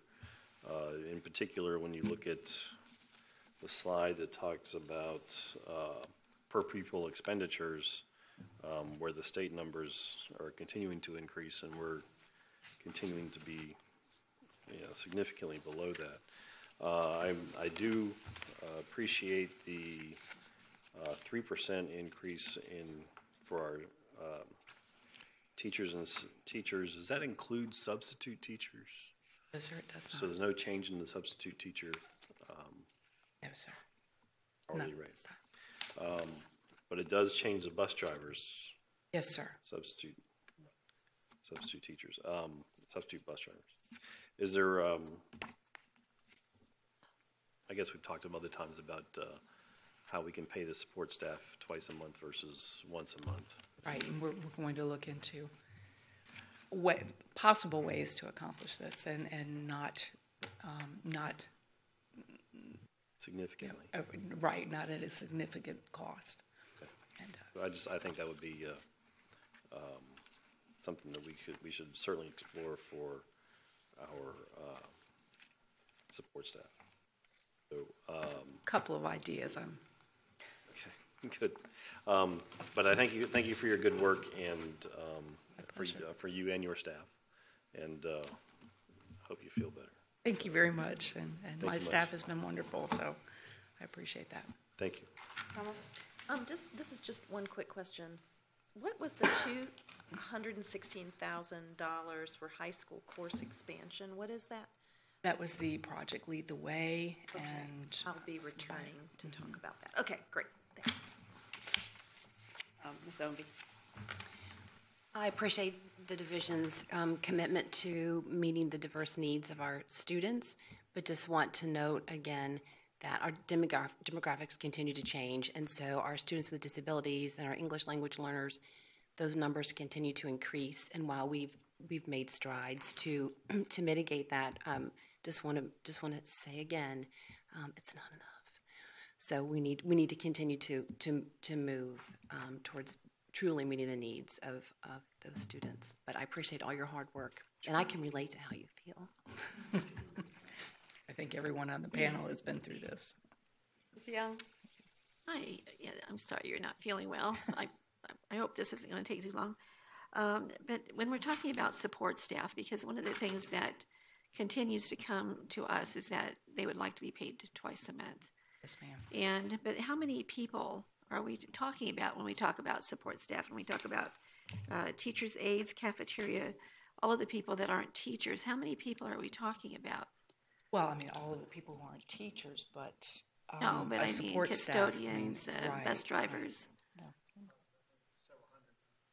That's what I would think. I would assume 200 to 300. Okay. Thank you. Just to build on what Mr. Kelly and Ms. Ownby said, we have a bus replacement plan, and oftentimes we're not able to keep up with it, but at least it's a goal.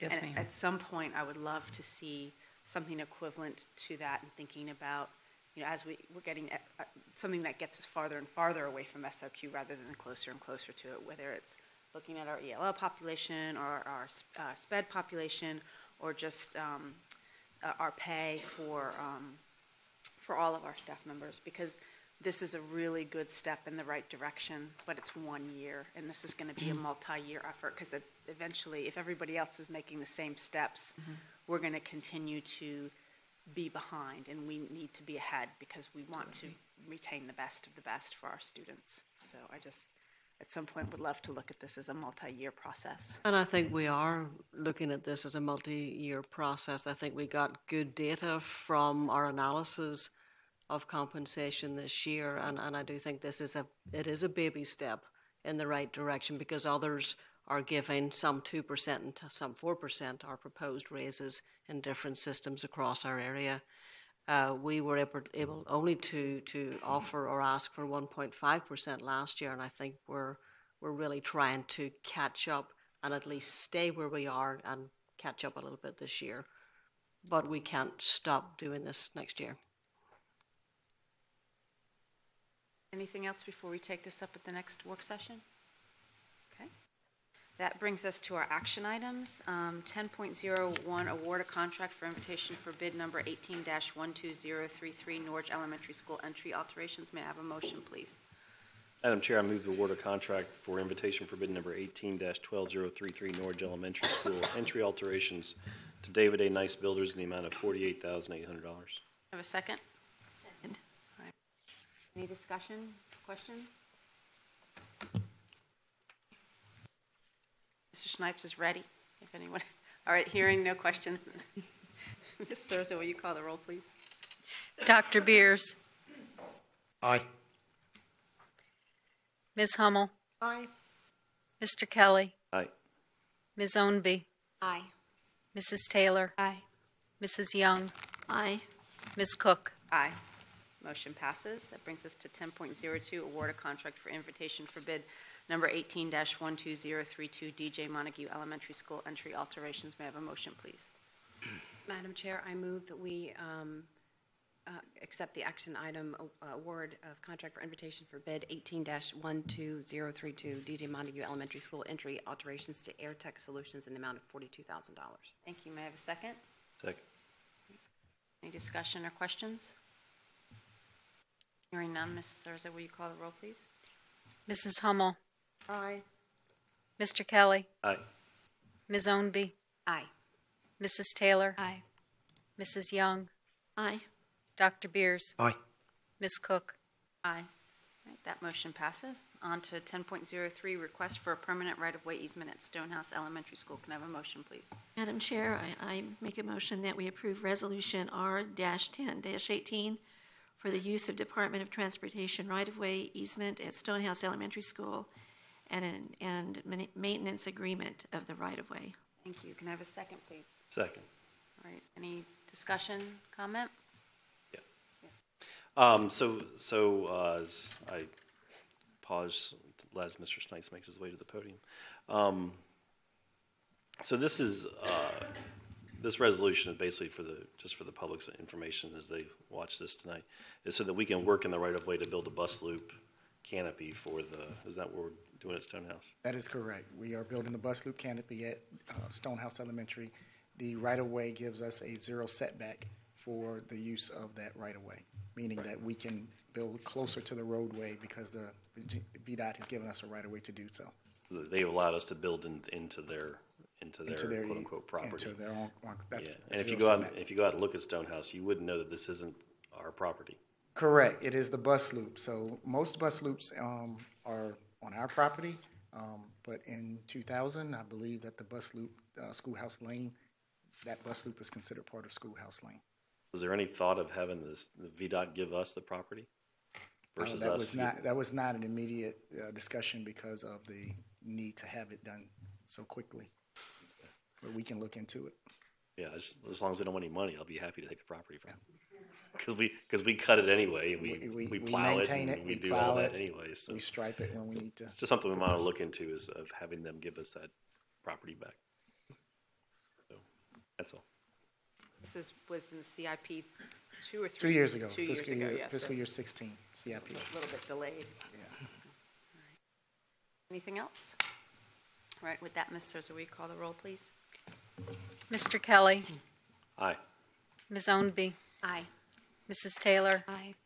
Mrs. Young. Aye. Dr. Beers. Aye. Ms. Hummel. Aye. Ms. Cook. Aye.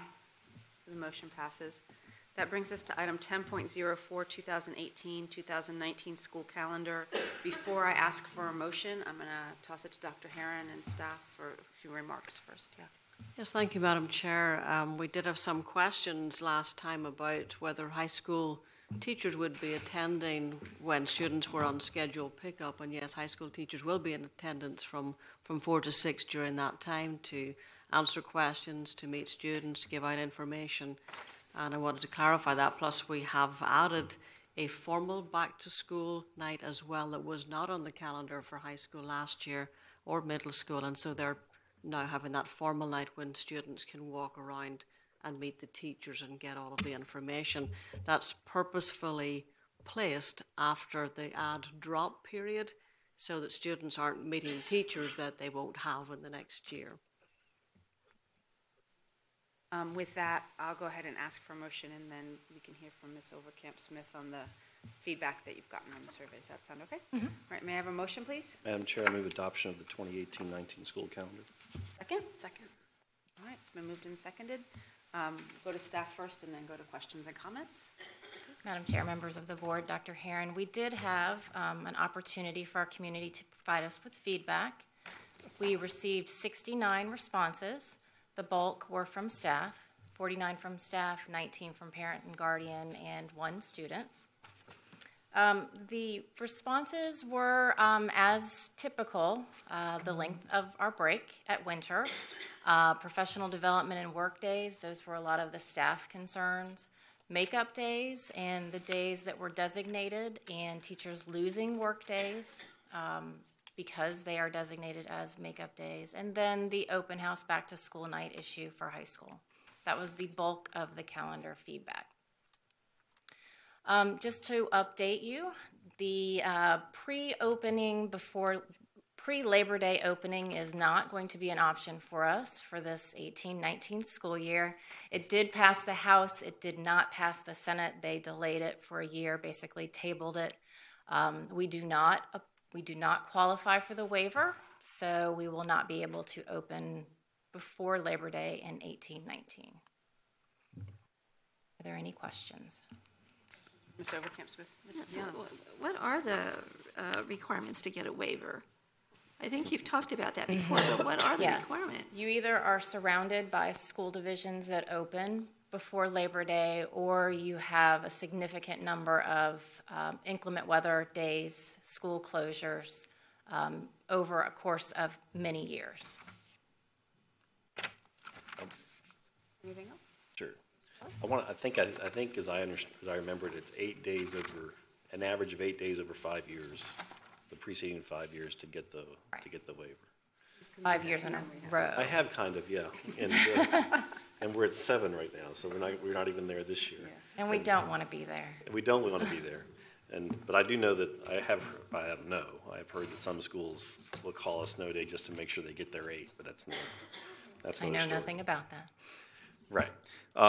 So the high school schedule pickup on the 28th of August versus the open house for middle schools on the 29th. What is the difference in those two? Nobody's coming to get you. To be determined, Mr. Kelly. Okay, so are they going to be relatively? Dr. Carroll seems to be kind of moving at the moment. Thank you. Based on the feedback we've received, we'll just continue to have our high school teachers flex their schedule and be available in their classrooms, excuse me, from 4 to 6, as they traditionally have on the schedule pickup night. But there is at high school, there has been no formal teacher, the expectation has just been teachers are available in their classroom.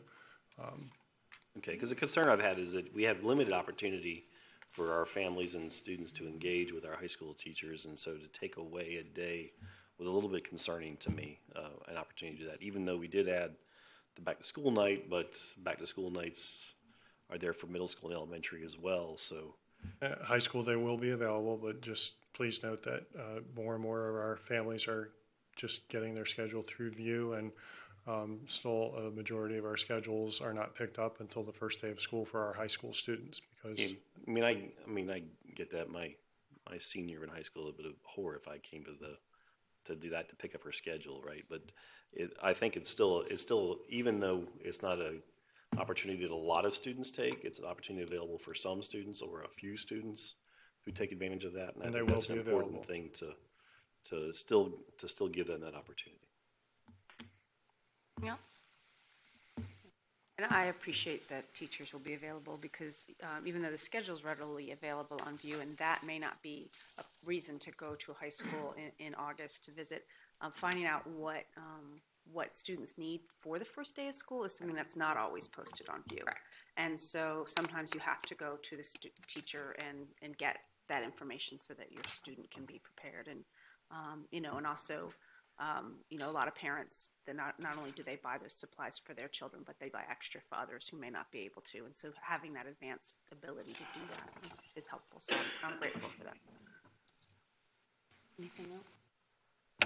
So it's been moved and seconded to adopt the 2018-2019 school calendar. Ms. Surza, will you call the roll, please? Ms. Ownby. Aye. Mrs. Taylor. Aye. Mrs. Young. Aye. Dr. Beers. Aye. Ms. Hummel. Aye. Mr. Kelly. Aye. Ms. Cook. Aye. Motion passes. That brings us to 10.05, annual review of school board operating procedures. May I have a motion, please? I move that we approve the school board standard operating procedures. Thank you, Ms. Hummel. I have a second? Second. Great. Moved and seconded. Any discussion? Hearing none. Ms. Surza, will you call the roll, please? Mrs. Taylor. Aye. Mrs. Young. Aye. Dr. Beers. Aye. Ms. Hummel. Aye. Mr. Kelly. Aye. Ms. Ownby.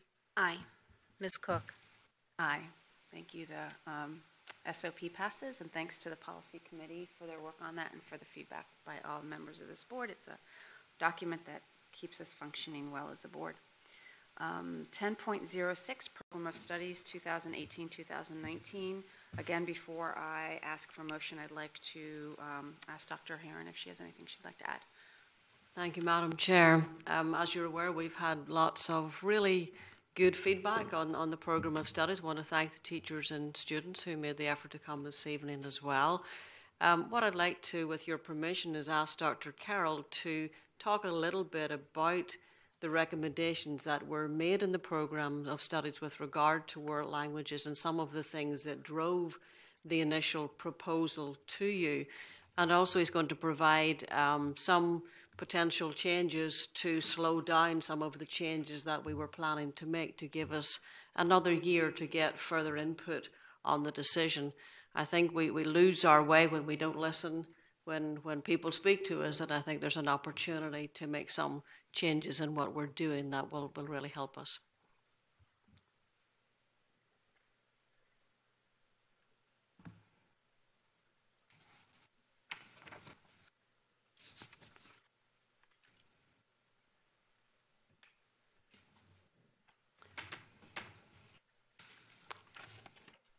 Provided just a quick summary of some of the information that Dr. Carroll's put together so that you have something in writing going away tonight. But Dr. Carroll, just go ahead and just give us a sense of how we got here and some of the thinking behind it, and then we'll have questions from the board. Again, many of those recommendations in the Program of Studies presentation 2 weeks ago were data-based. as we look at the high school cinema courses, for example, those have not run at most of the schools for the last 4 years. You have those the data there. Part of the issue that we're concerned about, especially this school year with the compressed timeline of course registration and selection due to redistricting, every time a student selects a course that ends up not running, even though it's offered in the POS for whatever reason, that's another meeting, another choice. The counselor has to go back and meet with that student and that family and have those conversations all over again. And then one of the challenges becomes, are options available for that student that may or may not have been there if they had made a different first selection. So we're trying to be cognizant that the courses that are in our program of studies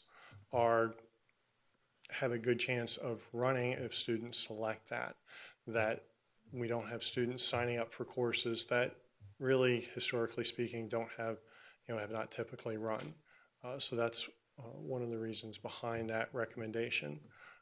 And cinema also, it runs, it's the equivalent with conversation, the courses, so it's the prerequisite is a level 4. It's not a requirement. There's some misinformation about it coming after advanced placement. It's a course that can be either prior to advanced placement or at times when it has run, it's run coincides with the advanced placement.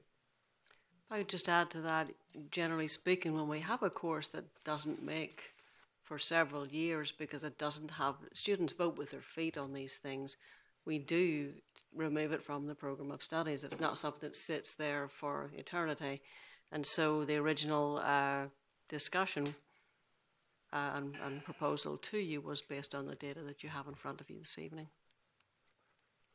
And then also, I was going to switch to middle school, so if you have a high school question. So the table that you have here, Madam Chair, I apologize. The table you have here, is this the students that signed up for those courses? Yes, that's for the entire division. So in 16-17, you had 14 for French cinema, so that course didn't run? As far as I know, so we've heard otherwise this evening, then I'll need to go back and research. The kids looked awful old. I know, so I'm not going to question the students. So obviously it did, and again, we've got an issue to look at with our data. Okay, all right, thank you. I think moving forward, we're offering a lot of courses next year, innovation courses at the high school, and they won't all make. Students will vote with their feet if they choose to take a certain course. I don't think we're against keeping this in for one more year to see the student interest in it and make sure that we've got our data right as well, even though it looks like it has not been high on the student list of options in recent years. I also have provided you some information just historically, the changes that the middle school world language program has gone through in the last few years, and also middle school world language staffing. And so those changes in the staffing and also Portrait of Virginia Graduate and our challenge of opening Blair Middle School. Those were all factors into the decision, the recommendations that were made with the POS 2 weeks ago. But however, as Dr. Herron said, based on the feedback that we have from teachers, families, and the community in the last 2 weeks, we'd like to amend that recommendation to leave the world language offerings both at high school and middle school as they currently are in the 17-18 POS. I think leading out of this, Dr. Carroll already had proposed to set up a task force to look at length and comprehensively at our language offerings across the grade levels, and I think that will take place as a result probably of this discussion, which is a good thing. So is there anything else that, anything else you'd like to add at this time before we go to a motion and discussion? Unless you've questions specifically for Dr. Carroll? Related to language? Well, let's get a motion before. So, but if I understand what staff is proposing, let me reflect it back to you. You're proposing that it's the program of study that you've presented to us, with the exception of keeping everything in modern language the same as it currently is for now. Correct. And I do think there'll be some challenges with that. I don't know if Dr. Carroll, you can speak to some of those in terms of staffing, or we'll just work through them and make it happen until we come back with a comprehensive solution. Let's get a motion, see if we can get a motion for that, and then we can ask the questions related to that. Is that okay? Can I have a motion? Madam Chair, I move that we approve the program of studies for 2018-19. As presented with the amended, as modified by staff? Yes. Yes. Can I have a second? Second. All right. Excuse me, as modified by staff, and you mean in terms of the new proposal that's been submitted? So keeping. We would follow, yeah, it's not, the language that's in the new proposal, that's what when you say staff. Would you? Basically, Dr. Beers, we're proposing that we don't make any changes for next year, that we take a year to fully explore the impact on students, because ultimately it's the students that we want to serve best in this whole scenario. And because of the feedback we've got, we really want to take a step back and look at it comprehensively, get more understanding of it before we make any major changes in the system. So the motion that's on the table right now is Dr. Herron's recommendation, which is no change to world language. Okay. But all the other So, modifications. yeah. So the approval of the program of studies is presented with the exception of maintaining the changes to the world languages. Sirs, are you good with that? Yes. Okay. So that's been, that motion's been made and seconded. So with that, can we have some discussion? Dr. Beers? Aye. What? I'm sorry. What did you ask me? Discussion. Oh, discussion. Yeah, Okay. I'm Yeah. gonna say aye when Okay. sirs it, yeah. Not me. No, I want to ask some questions, but it's not directly related to this motion, so I have nothing else to say. Mr. Kelly, do you have anything? Well, first thing I want to say is that in the time I've been on the board, this is the first time we've had more student speakers than adults, and so I really appreciate that, and I think that's a great thing, and it's a great thing that they're engaged in this, because I don't know that we've ever had a whole lot of discussion about the program of studies and as it's come through. So I would encourage to relook at our data as far as the French cinema and what has gone. And so moving forward after this, we're going to kind of take another comprehensive look at our world languages and maybe move a little slower to understand what our changes are going to be. Yes, and also just as I said to Dr. Herron earlier today, we have to, I'll sound like a broken record, but remember that the context has changed. Profile of a Virginia graduate changes that context of what we're looking at. So even when there are times that we want to go slow, there are things that are in the new POS that's been proposed that I wish we had more time on, but they have to be implemented, because that's what now is the expectation from the State Board of Education. Right. Thank you, Dr. Carroll. Chair. So just to build on what Mr. Kelly said, as we look at modern languages, I hope that we're able to include the stakeholders, so everyone has a clear understanding of required changes and the reasons why we're aligning with the state recommended changes. So just to include people in the process. And then I have to switch gears to something different. Wanted clarification on Project Lead the Way. So it was my understanding that as we look at innovative learning and blended courses, that those courses would take place across 3 high schools, not necessarily a program. So is the program Project Lead the Way going to be at 3 high schools, or just the courses that were developed under that model at War Hill? Project Lead the Project Way. Lead the Way is not a program. It's a bear with me.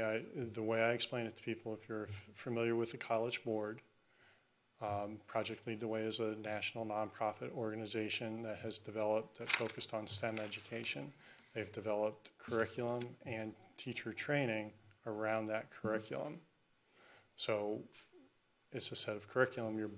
We're adopting courses. It helps guarantee a certain quality and expectation to that those courses and the outcomes that we hope to have. So maybe in the program, I think that's confusing in the program of studies. And I know Ms. Hummel and I've talked about it, so she has questions as well. But I will defer to Ms. Hummel. But I think that's confusing in having those 4 little letters in the POS next to certain courses. It's a course. You can have just one Project Lead the Way course. And so a teacher gets their certification from Project Lead the Way by course. So then I do have a specific, well, I'm going to defer to Ms. Hummel. Ms. Hummel. Yeah. Okay. So in the budget, we've got expansion of high school courses related to Project Lead the Way. And could you, first of all, explain what the $216,000 is going towards in expanding Project Lead the Way? That would be for curriculum and materials at Lafayette, Jamestown, depending on the courses that are selected and started. I'm sorry, could you, so if you take, for example, biomedical science, that particular course, there's a lot of materials that are very specific that's needed for that course that are expensive to enable it to function in another school. Each classroom needs the actual materials to run the course. So are you going to purchase all of that material, or are you going to wait until you see what the enrollment numbers are? We'll follow enrollment. We'll follow enrollment, and we'll know that in time to purchase the materials. So the certification that's required to teach in Project Lead the Way, right now we have how many teachers that are certified to teach Project Lead the Way courses?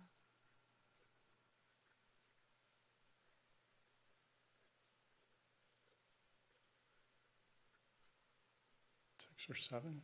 6 or 7. And what does it take for a teacher to become certified? It's a 1 to 2 week training.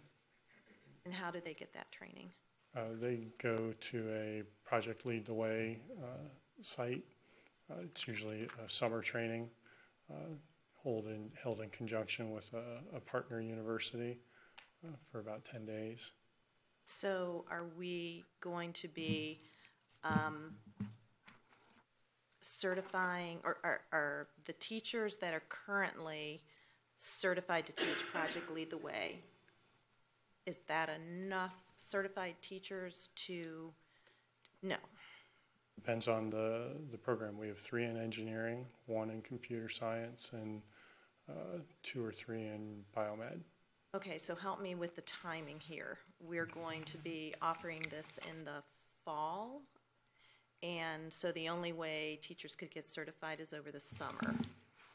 So are there plans for this teacher certification to occur in the summer? That's when all the Project Lead the Way training occurs. Yes. So that's already cleared with or communicated with the CTE, whoever is teaching these because classes. nothing's been approved, so. But it's in the works. It's part of, that certification is going to be paid for by the school division? I think that's part of the money in the budget, and so if the program's approved tonight, we'll start immediately recruiting teachers in each of the schools to teach the courses and then set them up for summer training to be certified to teach the class in the fall. There's a process involved, and the first piece of it is approving it through this step first before we start to recruit teachers to do that. And then there's one teacher at War Hill. Is he the lead, Project Lead the Way teacher? Yes. Mr. Achenbach, I presume. What is his role versus all the other 5 or 6 other teachers that are certified to teach Project Lead the Way? Like, what's the difference between his role and the other His role teachers? with Project Lead the Way, or his role with Williamsburg, James Is City he County? like a coordinator of Project Lead the Way? How does it work at? He's a master teacher by Project Lead the Way and has 5 certifications. So he's a master. I'm just trying to, Yeah. This is just general information for everyone out there, because this is going to be a new program. And I just think the more people understand all of the details of the program, it might encourage people to sign up for it. What worries me is if people aren't aware of it, they just see acronyms like PTLW and they don't know what it stands for. That I think it would behoove everyone to really do a really good job at educating the community and future students about what is PTLW, because that acronym is confusing for people. So that would be one of my recommendations. I believe there's going to be information at the student night there'll be a table where students can go and visit and pick up information about current offerings and what's going to be offered next year. And I would imagine some of the teachers will be there, or counselors certainly, and teachers. And I'm still just have a bunch of questions about this. So, so for the staff that's going to be teaching in this program, have they been consulted, like the world language teachers, as far as how this change is going to be affected? Had informal conversations, but again, I'm waiting for board approval before we would move forward with anything.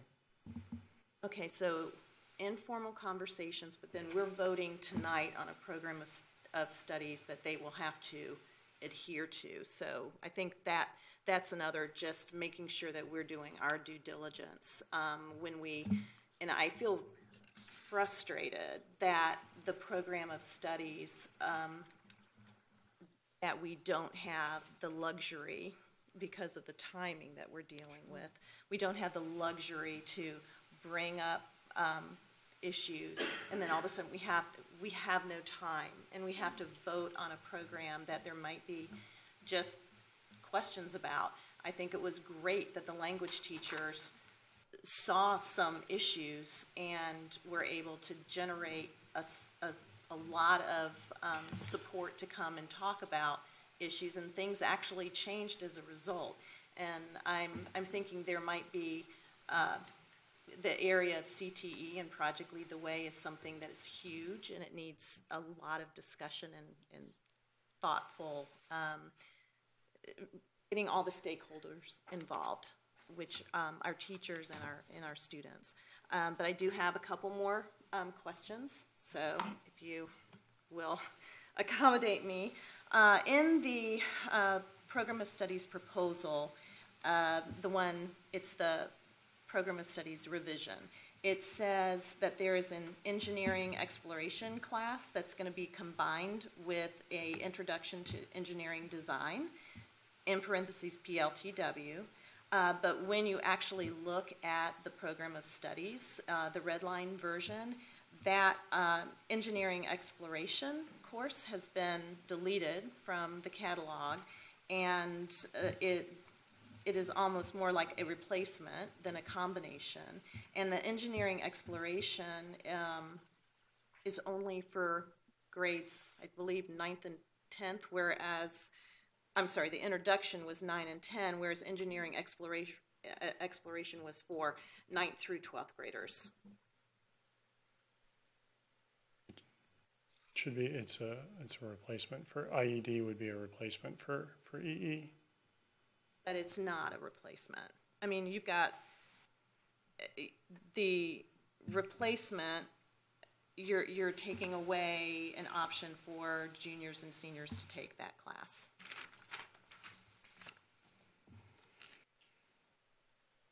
Check on that. We've had juniors and seniors take that before, so. Oh, okay. I'm just looking at the program of studies Okay. on page 79. It says only available for 9th and 10th graders. So if you could look into that.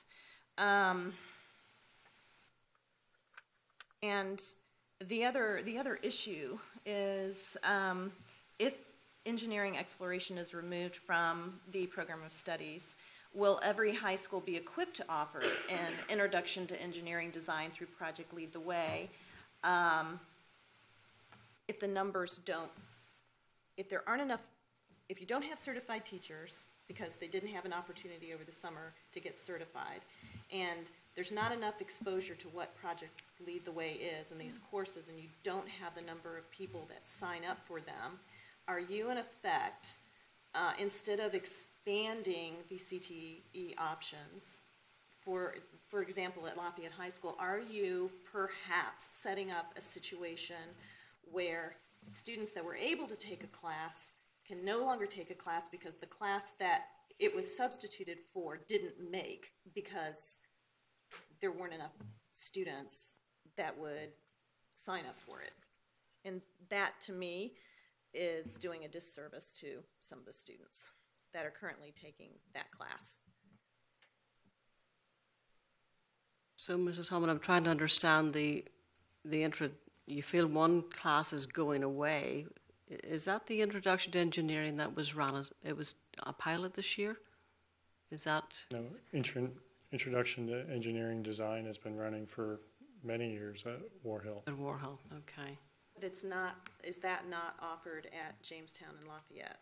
No, it is not. No, it's not offered at those two schools. What worries me is that there is an engineering exploration that's currently been offered for many years at Lafayette, and I'm worried that it's going to be replaced with a course that that there might not be a certified teacher to teach, and then it'll be, oh, this isn't offered, so you can take it at War Hill. And all of a sudden, instead of an expansion of CTE, we're actually looking at what could be a lessening of options for students. And that's a concern to me.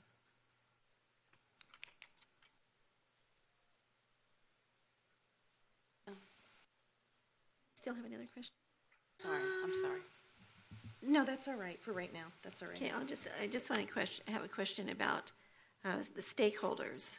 I mean, it's obvious that we have to let students know what this is, but also teachers. And is that voluntary if a teacher wants to do Project Lead the Way? Is that a voluntary option? They're not forced to do that. Okay, because, I mean, to me, that would be really hard if I wasn't interested in something. And if you had me teaching engineering, you wouldn't want that. So you want somebody who has a passion about it. So, okay, that's kind of my question. Well, I'm sorry, I cut you off. Did you have anything else? No, I'm concerned that we are, in our rush to approve the program tonight, which I'm assuming we have to approve the program tonight because we do. Otherwise, we don't have a program of studies for our students to sign up for. I just would put my faith, I guess, in the administration to look at how this works and to maybe just research it a little more and make sure that we are not adversely impacting in our efforts to bring equity across all three high schools, that we aren't in some unintended consequence instead negatively impacting the choices that are available. Sure. But I do believe by opening the doors and trying to offer as much as possible, in reality, not every course will make in every school.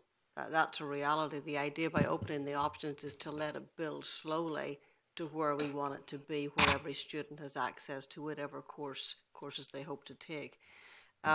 We won't know until we push open the doors and try. We offer AP classes in many, many subjects.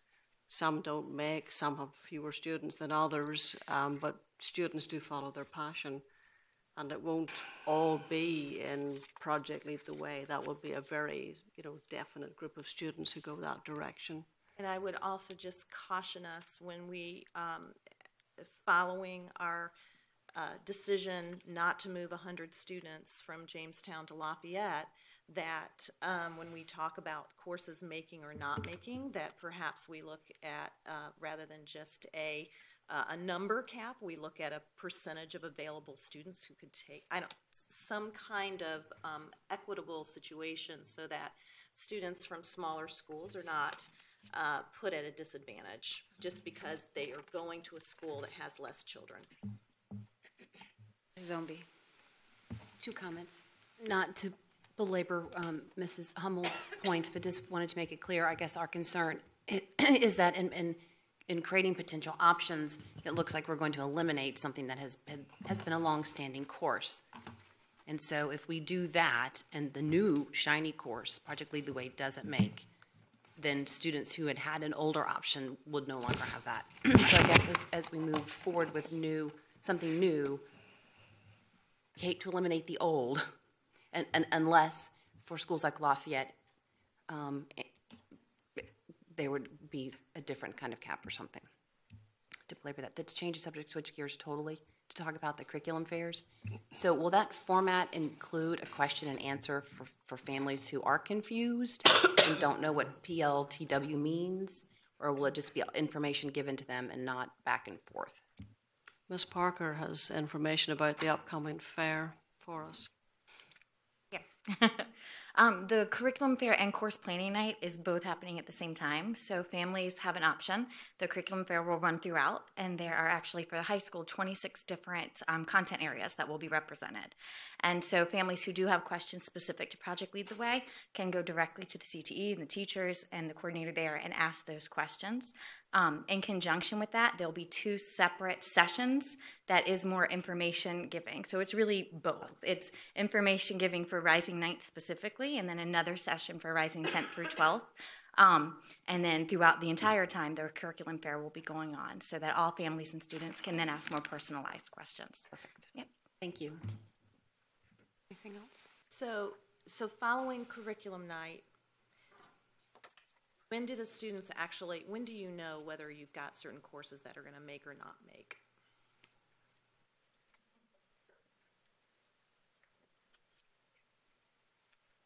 So our course request process starts almost immediately following curriculum night. It's a long process. It involves our counselors having one-on-one meetings with students and families, as well as going through classrooms, because we do course request online. And so with this year, the timeline was condensed a bit. And so we also added another feature where course requests will be sent home as well to give families one more additional time to look and see what their students selected, as well as look online. So we want to be really sure that families have an option to, again, look again, so that our course request totals we pull will be more accurate. And once the totals are pulled, which right now is set to happen in June, because of the pushed back and condensed timeline, once those are pulled is really when we start talking more about staffing and what courses we'll run, and that's when we get into the master schedule process. So really in the master scheduling process, is when those decisions get made, and that's based strictly on staffing and course requests. Well, then I guess my recommendation would be for the classes that are going to be replaced with Project Lead the Way, that the lead teachers, the teachers for those classes, that our school division is making arrangements to have them certified over the summer, so that we're not put in a position that, okay, the course made, now we don't have someone certified. Or all of a sudden, you've taught this class for a long time, you can't teach it anymore because you're not certified. And there's no way you can get certified because the summer's already gone and we're starting class. So I would just say that would be a caveat and something that would be helpful to think about. Just to make it clear, Dr. Carroll, you did say that process is a 2-week process in the summer for Project Lead the Way certification. I guess I have I've got a question that Mrs. Hummels brought something up. Teachers getting certified over the summer, what are they being certified for? Project Lead the Way. And how do you get certified just over the summer? Project Lead the Way has By what? Project Lead the Way certifies teachers on an individual by course that they offer. And isn't there an hour component, though, in terms of working with a master teacher, that sort of thing? You're talking about an alternative certification approach, right? Not the traditional one is where you... It's not a where you teaching sign up license, and it's take a through 33-hour program. Right, it's through Project Lead the Way. I'm just... and they're able to do that? They're able to jam all that stuff in the summer? Yes, we've had teachers do that. Now, is that after they have done sort of field work with a master teacher the year before, prior to that? So there's... I guess I'm not understanding. This doesn't sound like the typical kind of alternative program, so I'm just curious. Dr. how you Beers, do when that. when the Project Lead the Way was launched at Warhill, there was there was recruitment for teachers. There was discussion about what it would look like, and teachers were very eager to be involved in teaching the classes because it was a natural progression of where they were as a teacher. And I believe that, Dr. Carroll, you obviously lived Warhill, I didn't, but teachers did the 2-week course over the summer and were prepared to teach the course in the fall. It's not all new content. I think it's an approach using a lot of the content that they know already. Is that a fair assessment? Or? It's on the course, yes. And the state approves that certification? It's not a state certification. I'm sorry, it's not a what? It's not a state certification. So what are they certifying? I mean, the state creates the certification requirements for, whatever the category might be. So that's why I spent most of my life dealing with that, so I'm just curious how that, if it's not a state certification, what is it, a local certification for teachers in your school district? It's through Project Lead the Way, which is a national nonprofit organization. And the state approves that? They're allowed to do that? No, Project Lead the Way gives them that certification. They get a certificate from Project Lead the Way to be able to teach that course that they completed the training for. They cannot teach that class if they're not certified. So in our program of studies for intro to engineering, if they do not have a Project Lead the Way certification, they cannot teach the class? They can be working on the certification and teach it also. They can be working on the certification and teach it also. So if I wanted to teach Spanish, I do something during the summer with them and then I can teach Spanish? Project Lead the Way is not a Spanish. What? Spanish is not a part of Project Lead the Way. Project Lead the Way. Oh, okay. It's very specific STEM-related courses, very specific. If I could compare it to the IB program at James River, there's required So it's training. not necessarily of your discipline. Okay. I just needed some clarification there. And I just want to make sure that we are protecting our teachers to the extent that if a certification is needed, that we are paying for it and making sure that there's time for them to take it, and that I just am making sure that we are. And we know it works, and there's data or whatever that people who go through this nonprofit thing. I think the only reason we're trying to offer this at other schools is because there's been a huge interest from Jamestown and Lafayette because it's not offered there.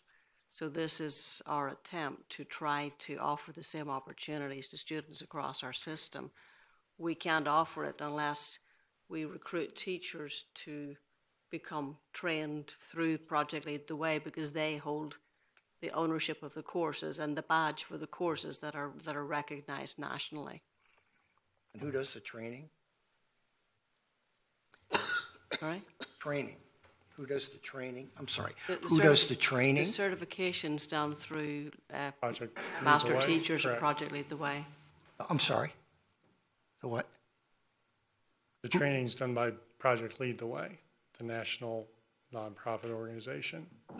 Okay, and is this online, or do they come here in the summer, or? So they travel to different locations to receive that training. We can certainly provide the board some information about the process and the courses and make sure you have some detailed information about it. That would be helpful, right. Okay, anything else about the program of studies? I have a question. Okay, Dr. Carroll, I noticed on page 21 is starting to talk about the introduction to career exploration for the middle school. And it gives a description here of what that's going to entail. Who is teaching these courses? I mean, I know teachers are, but I mean, what are the requirements for teaching this course? The only requirement from VDOE is that it's a licensed teacher. So we're going to recruit teachers who would like to teach that course. And are we recruiting teachers who want to teach this? Yes, that's the plan. Okay, because that would always be my concern, is making sure that somebody was, because first of all, if you teach something you don't really want to teach, Right, the that's preparation the current is not as situation we good have, as. and we're going to try to address that. Okay, thank you. All right, well, thank you all. I just want to thank staff for their hard work on this. This year, the state came through with some pretty sweeping changes, and making that work for our program of study was no small task. So thank you for doing that. I know it was a lot of work, and I appreciate it. I think a couple things. Let me talk about world language first. I think it would be helpful as you go through a process, because we understand you'd like to make changes, and I think everybody supports that idea, but just maybe getting a little bit more information or understanding prior to having to take a vote. So I wonder if sometime in the next 9 months or so, we can get an update on your progress as you, kind of go through that process and finalize. Even if it looks the same, it would be helpful to just be kept abreast of that. Particularly, but I do want to kind of address a couple of things. If the changes are driven by student achievement, that would be good to know. If it's driven by resources, whether that's availability of teachers because there's teacher shortages, or availability of funds because we don't have any local resources, I think that's a conversation we have to have, and let people know that it's a money issue. Also, I want to be clear that we are we're aligning our graduation requirements as part of this vote with the state, which makes the language in the standard diploma optional. Is that correct? Is that the 22 credit diploma world language is still going to be optional, and is that correct? I just want to be to be crystal clear about that. Making sure I understood your question. So graduation requirements and program of studies are linked, but I just wanted to be clear that the state handed that down, and we are being compliant and consistent with the state. So, but anyway, and I, so if we could just get an update, that would be wonderful. And then with regard to the conversation about CTE, I think I think two things. I want to make sure we're not inadvertently offering fewer choices, kind of the law of unintended consequences. And I know that it's dynamic and that students vote with their feet, and I get that. But if we have, but cultures can build around classes, and so that can create popular classes at one school that don't exist at another, and things trend, and that's great. But if there's a situation in which students at certain schools are consistently not allowed or not having access to a program without having to get on a bus, I wonder if there's an opportunity to make sure that we're offering at least on some sort of rotation. And I don't know, that's going to take years to figure out, but it's something that we may have to look at as we start offering more. If students are, year after year, to your point, choosing that one class they want to take, and then they're having to go back and have that conversation with their counselor because it's the one they really want to take, and 4 or 5 semesters in a row they can't get to it. Do we want to, rethink about that so that the student doesn't have to get on a bus but can still take that course, assuming that it's being made elsewhere, that we're not taking it out of the rotation entirely. So with that, if there's nothing else, the motion has been made to adopt the program of studies as amended by staff with regard to modern language and keeping modern language the same for this year, this upcoming school year. And with that, Ms. Surza, will you call the roll, please? Mrs. Young. Aye. Dr. Beers. Aye. Ms. Hummel. Aye. Mr. Kelly. Aye. Ms. Ownby. Aye. Mrs. Taylor. Aye. Ms. Cook. Aye. Thank you all again for the good work. Program of studies has passed. That brings us to 11.01, board members' comments. Mrs. Taylor? I have nothing. Thank you. Mrs. Young? Okay. First of all, I want to thank the Jamestown High School for presenting on Concourse 9. I had the opportunity of visiting their presentation. I love Link 5 and Concourse 9. One of the things that I loved about it is the idea that the teachers are now collaborating between the schools. I think that's wonderful. But I talked to students, and some of the things that I wrote down and they were reiterated over and over again was and things that we need as adults in our pursuance of a job. Time management, the fact that students are collaborating. We know that big companies like Microsoft, that's one of their key things. They want collaboration. They want students that can communicate. And I talked to a little girl who is, well, she's not little, please don't. She's a young lady who is in the 9th grade who obviously had learned a lot because her communication skills were excellent. She was able to explain to me the program. She was able to tell me the things that she had learned through this and how it was going to benefit her in the future. So I love that.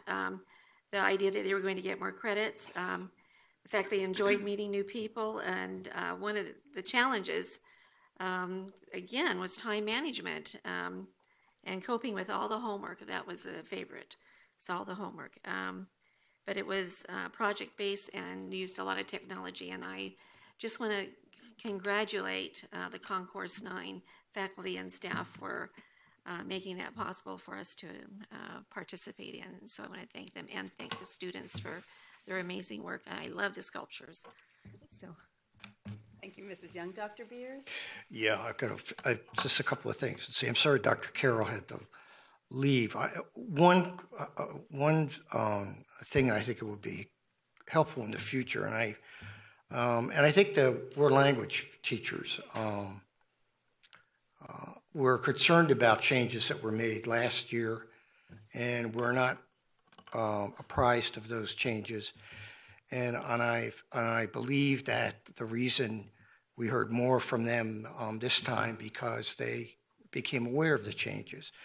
What I would suggest in the future is that if significant, and I considered some of these significant changes, curriculum changes, are going to be changed or modified or eliminated, is that the folks most responsible for that, not so much central office people, but the world language teachers, if it's language, or the science, high school science teachers, if it's high school science, that they be very much involved in this process. I just think, I'm not sure that has been going on for the last few years, but I think it's very important to do that. The other thing I would like to say is I very much want to congratulate. Well, before I say that, I spent almost all of Saturday in a very hot, steamy gymnasium at Churchland High School down in Portsmouth, Virginia, which was hosting the Division IV wrestling championship. And I very much, and I one thing I will tell you, because I remember seeing my mother do this as well many, many years ago, I have never seen so many moms turn into pretzels as they were watching their sons wrestle. And there was a lot of this, but I remember that. And I very much, and the thing I felt what was really important for me is that that gymnasium was absolutely packed. Absolutely packed. There was no room to stand anywhere there. There happened to be, I believe, 13 high schools in the division, in their particular division, because there's an A, B, C, D. And there are 14 weight classes for each school. So there are 182 wrestlers that were there. And Malik Barr from War Hill High School, and Everett Green from Lafayette High School won the state wrestling championship for their particular weight. There were 8 additional students who came in 3rd place and that same tournament. Lafayette finished 4th. War Hill finished 6th, and Jamestown finished a distant 11th. But it just reinforced that wrestling is very much alive and well as a viable sport. And if you have an opportunity to go to a match, you have no idea of the dedication, the sacrifice, the incredible diets, weight training that these students go through to make that, to achieve that. So my hat's certainly off to them, and I will be sure to catch more of those wrestling matches next winter. That's all. I'm done. Mr. Kelly. No, ma'am, I'm not going to try to follow that. You can speak for Ms. Ownby. I know, but I can't follow that. All right, great. Ms. Hummel? I think I said plenty tonight. Ms. Ownby? I just wanted to share, I had an opportunity to attend Lafayette's photography, visual arts show last Friday. This was a first. They typically have a big show in the spring, and so this was the first time this year they decided to have a fall/winter showing of the students' art, and I'm always impressed and awed. So that was a wonderful opportunity to engage our students and ask each of them what their vision was for incorporating the art and visual arts in their long-term career plans. And wanted to thank our Ram Nation students for speaking tonight. I think they did a very good job of representing their school. Miss Young and I had an opportunity to, I thought maybe she would say something first, but we volunteered at a Hornsby Band booster dance a couple weeks ago. And so, again, I think those events are so important in the lives of our students. So academics are important, but Mr. Chickaritas talked about the culture of school. And so having students have the opportunity to have time to be together, when they can have fun and talk about the culture of the school and build those lifelong friendships is just really fun. And when you add a neon dance, it's just like, it's the bomb. So wanted to share that experience and had fun with Mrs. Young doing that. Yeah, can I just add one thing? I still can hear. But I really, kudos should go to Miss Ownby. She had a large part to play in that, and it was outstanding. I worked with a young man that was from Hornsby High School, from Hornsby Middle, but wasn't at the dance there. He was there to make money. Boy, did he instruct me on how to do that. So I really enjoyed that. But thank you, Miss Ownby, for allowing me that opportunity. I'm glad you got to go. Are you feeling better tonight? Oh, yes, I feel wonderful tonight. Antibiotics are great. Yeah, I'd like to echo Mr. Kelly's thanks for the speakers, particularly the students. They represented well, and it was really great to hear from them. I also wanted to echo Mrs. Young's comments about Concourse 9. I, too, had the opportunity to be there with Dr. Herron and several members of staff. Ms. DePaula I saw there, and it was tremendous. It's really good work going on in the high schools, and there's lots to be proud of. So thank you all for everyone who had something. I see you there, Mr. Baker. Were you there? Yes. Okay. Sorry, I have a bad memory. And then lastly, it is the time of year where we appreciate our clerk. The best gift we could have given her tonight was a short meeting. Sorry. Appreciate that. We didn't. Maybe next time. But anyway, thank you for all you do, Janet. I don't think anyone truly understands the amount of work that Ms. Surza does to keep us in line and make sure that we follow all the laws and the rules and follow our own rules and the state's rules. So thank you very much for all you do. We really do appreciate you. Anyway, so there's nothing else? Okay. That brings us to 12.01, upcoming meetings. The School Liaison Committee meets on the 28th of February at 7:30 a.m. At Central Office, at James Blair Central Office. The Policy Committee also meets on the 28th at 8 a.m. In room 3. That's going to be a busy morning there at the Annex. And then also on the 28th, the 21st Century and Career Ready Advisory Committee meets at 3:30 p.m. in the Annex. And then on the 8th of March, SEAC meets at 6:30 in the evening at the Rec Center on Long Hill Road. And then 12.02, upcoming meetings. We have on March 6th a closed session at 6 p.m. At the Annex, the school board office, followed by a public hearing on the proposed budget that we heard tonight at 6:30, also on March 6th in the Annex, the school board central office at James Blair, followed immediately by a work session and action items in the Annex. On the 16th of March, we have a joint meeting with the Board of Supervisors and City Council. That's at 9 a.m. in Legacy Hall. The county is hosting. And then our second March meeting begins with a closed session at 6 p.m. here in Building F on the 20th, and then followed by a regular meeting at 6:30 here on the dais. So if there's nothing else, this meeting is adjourned.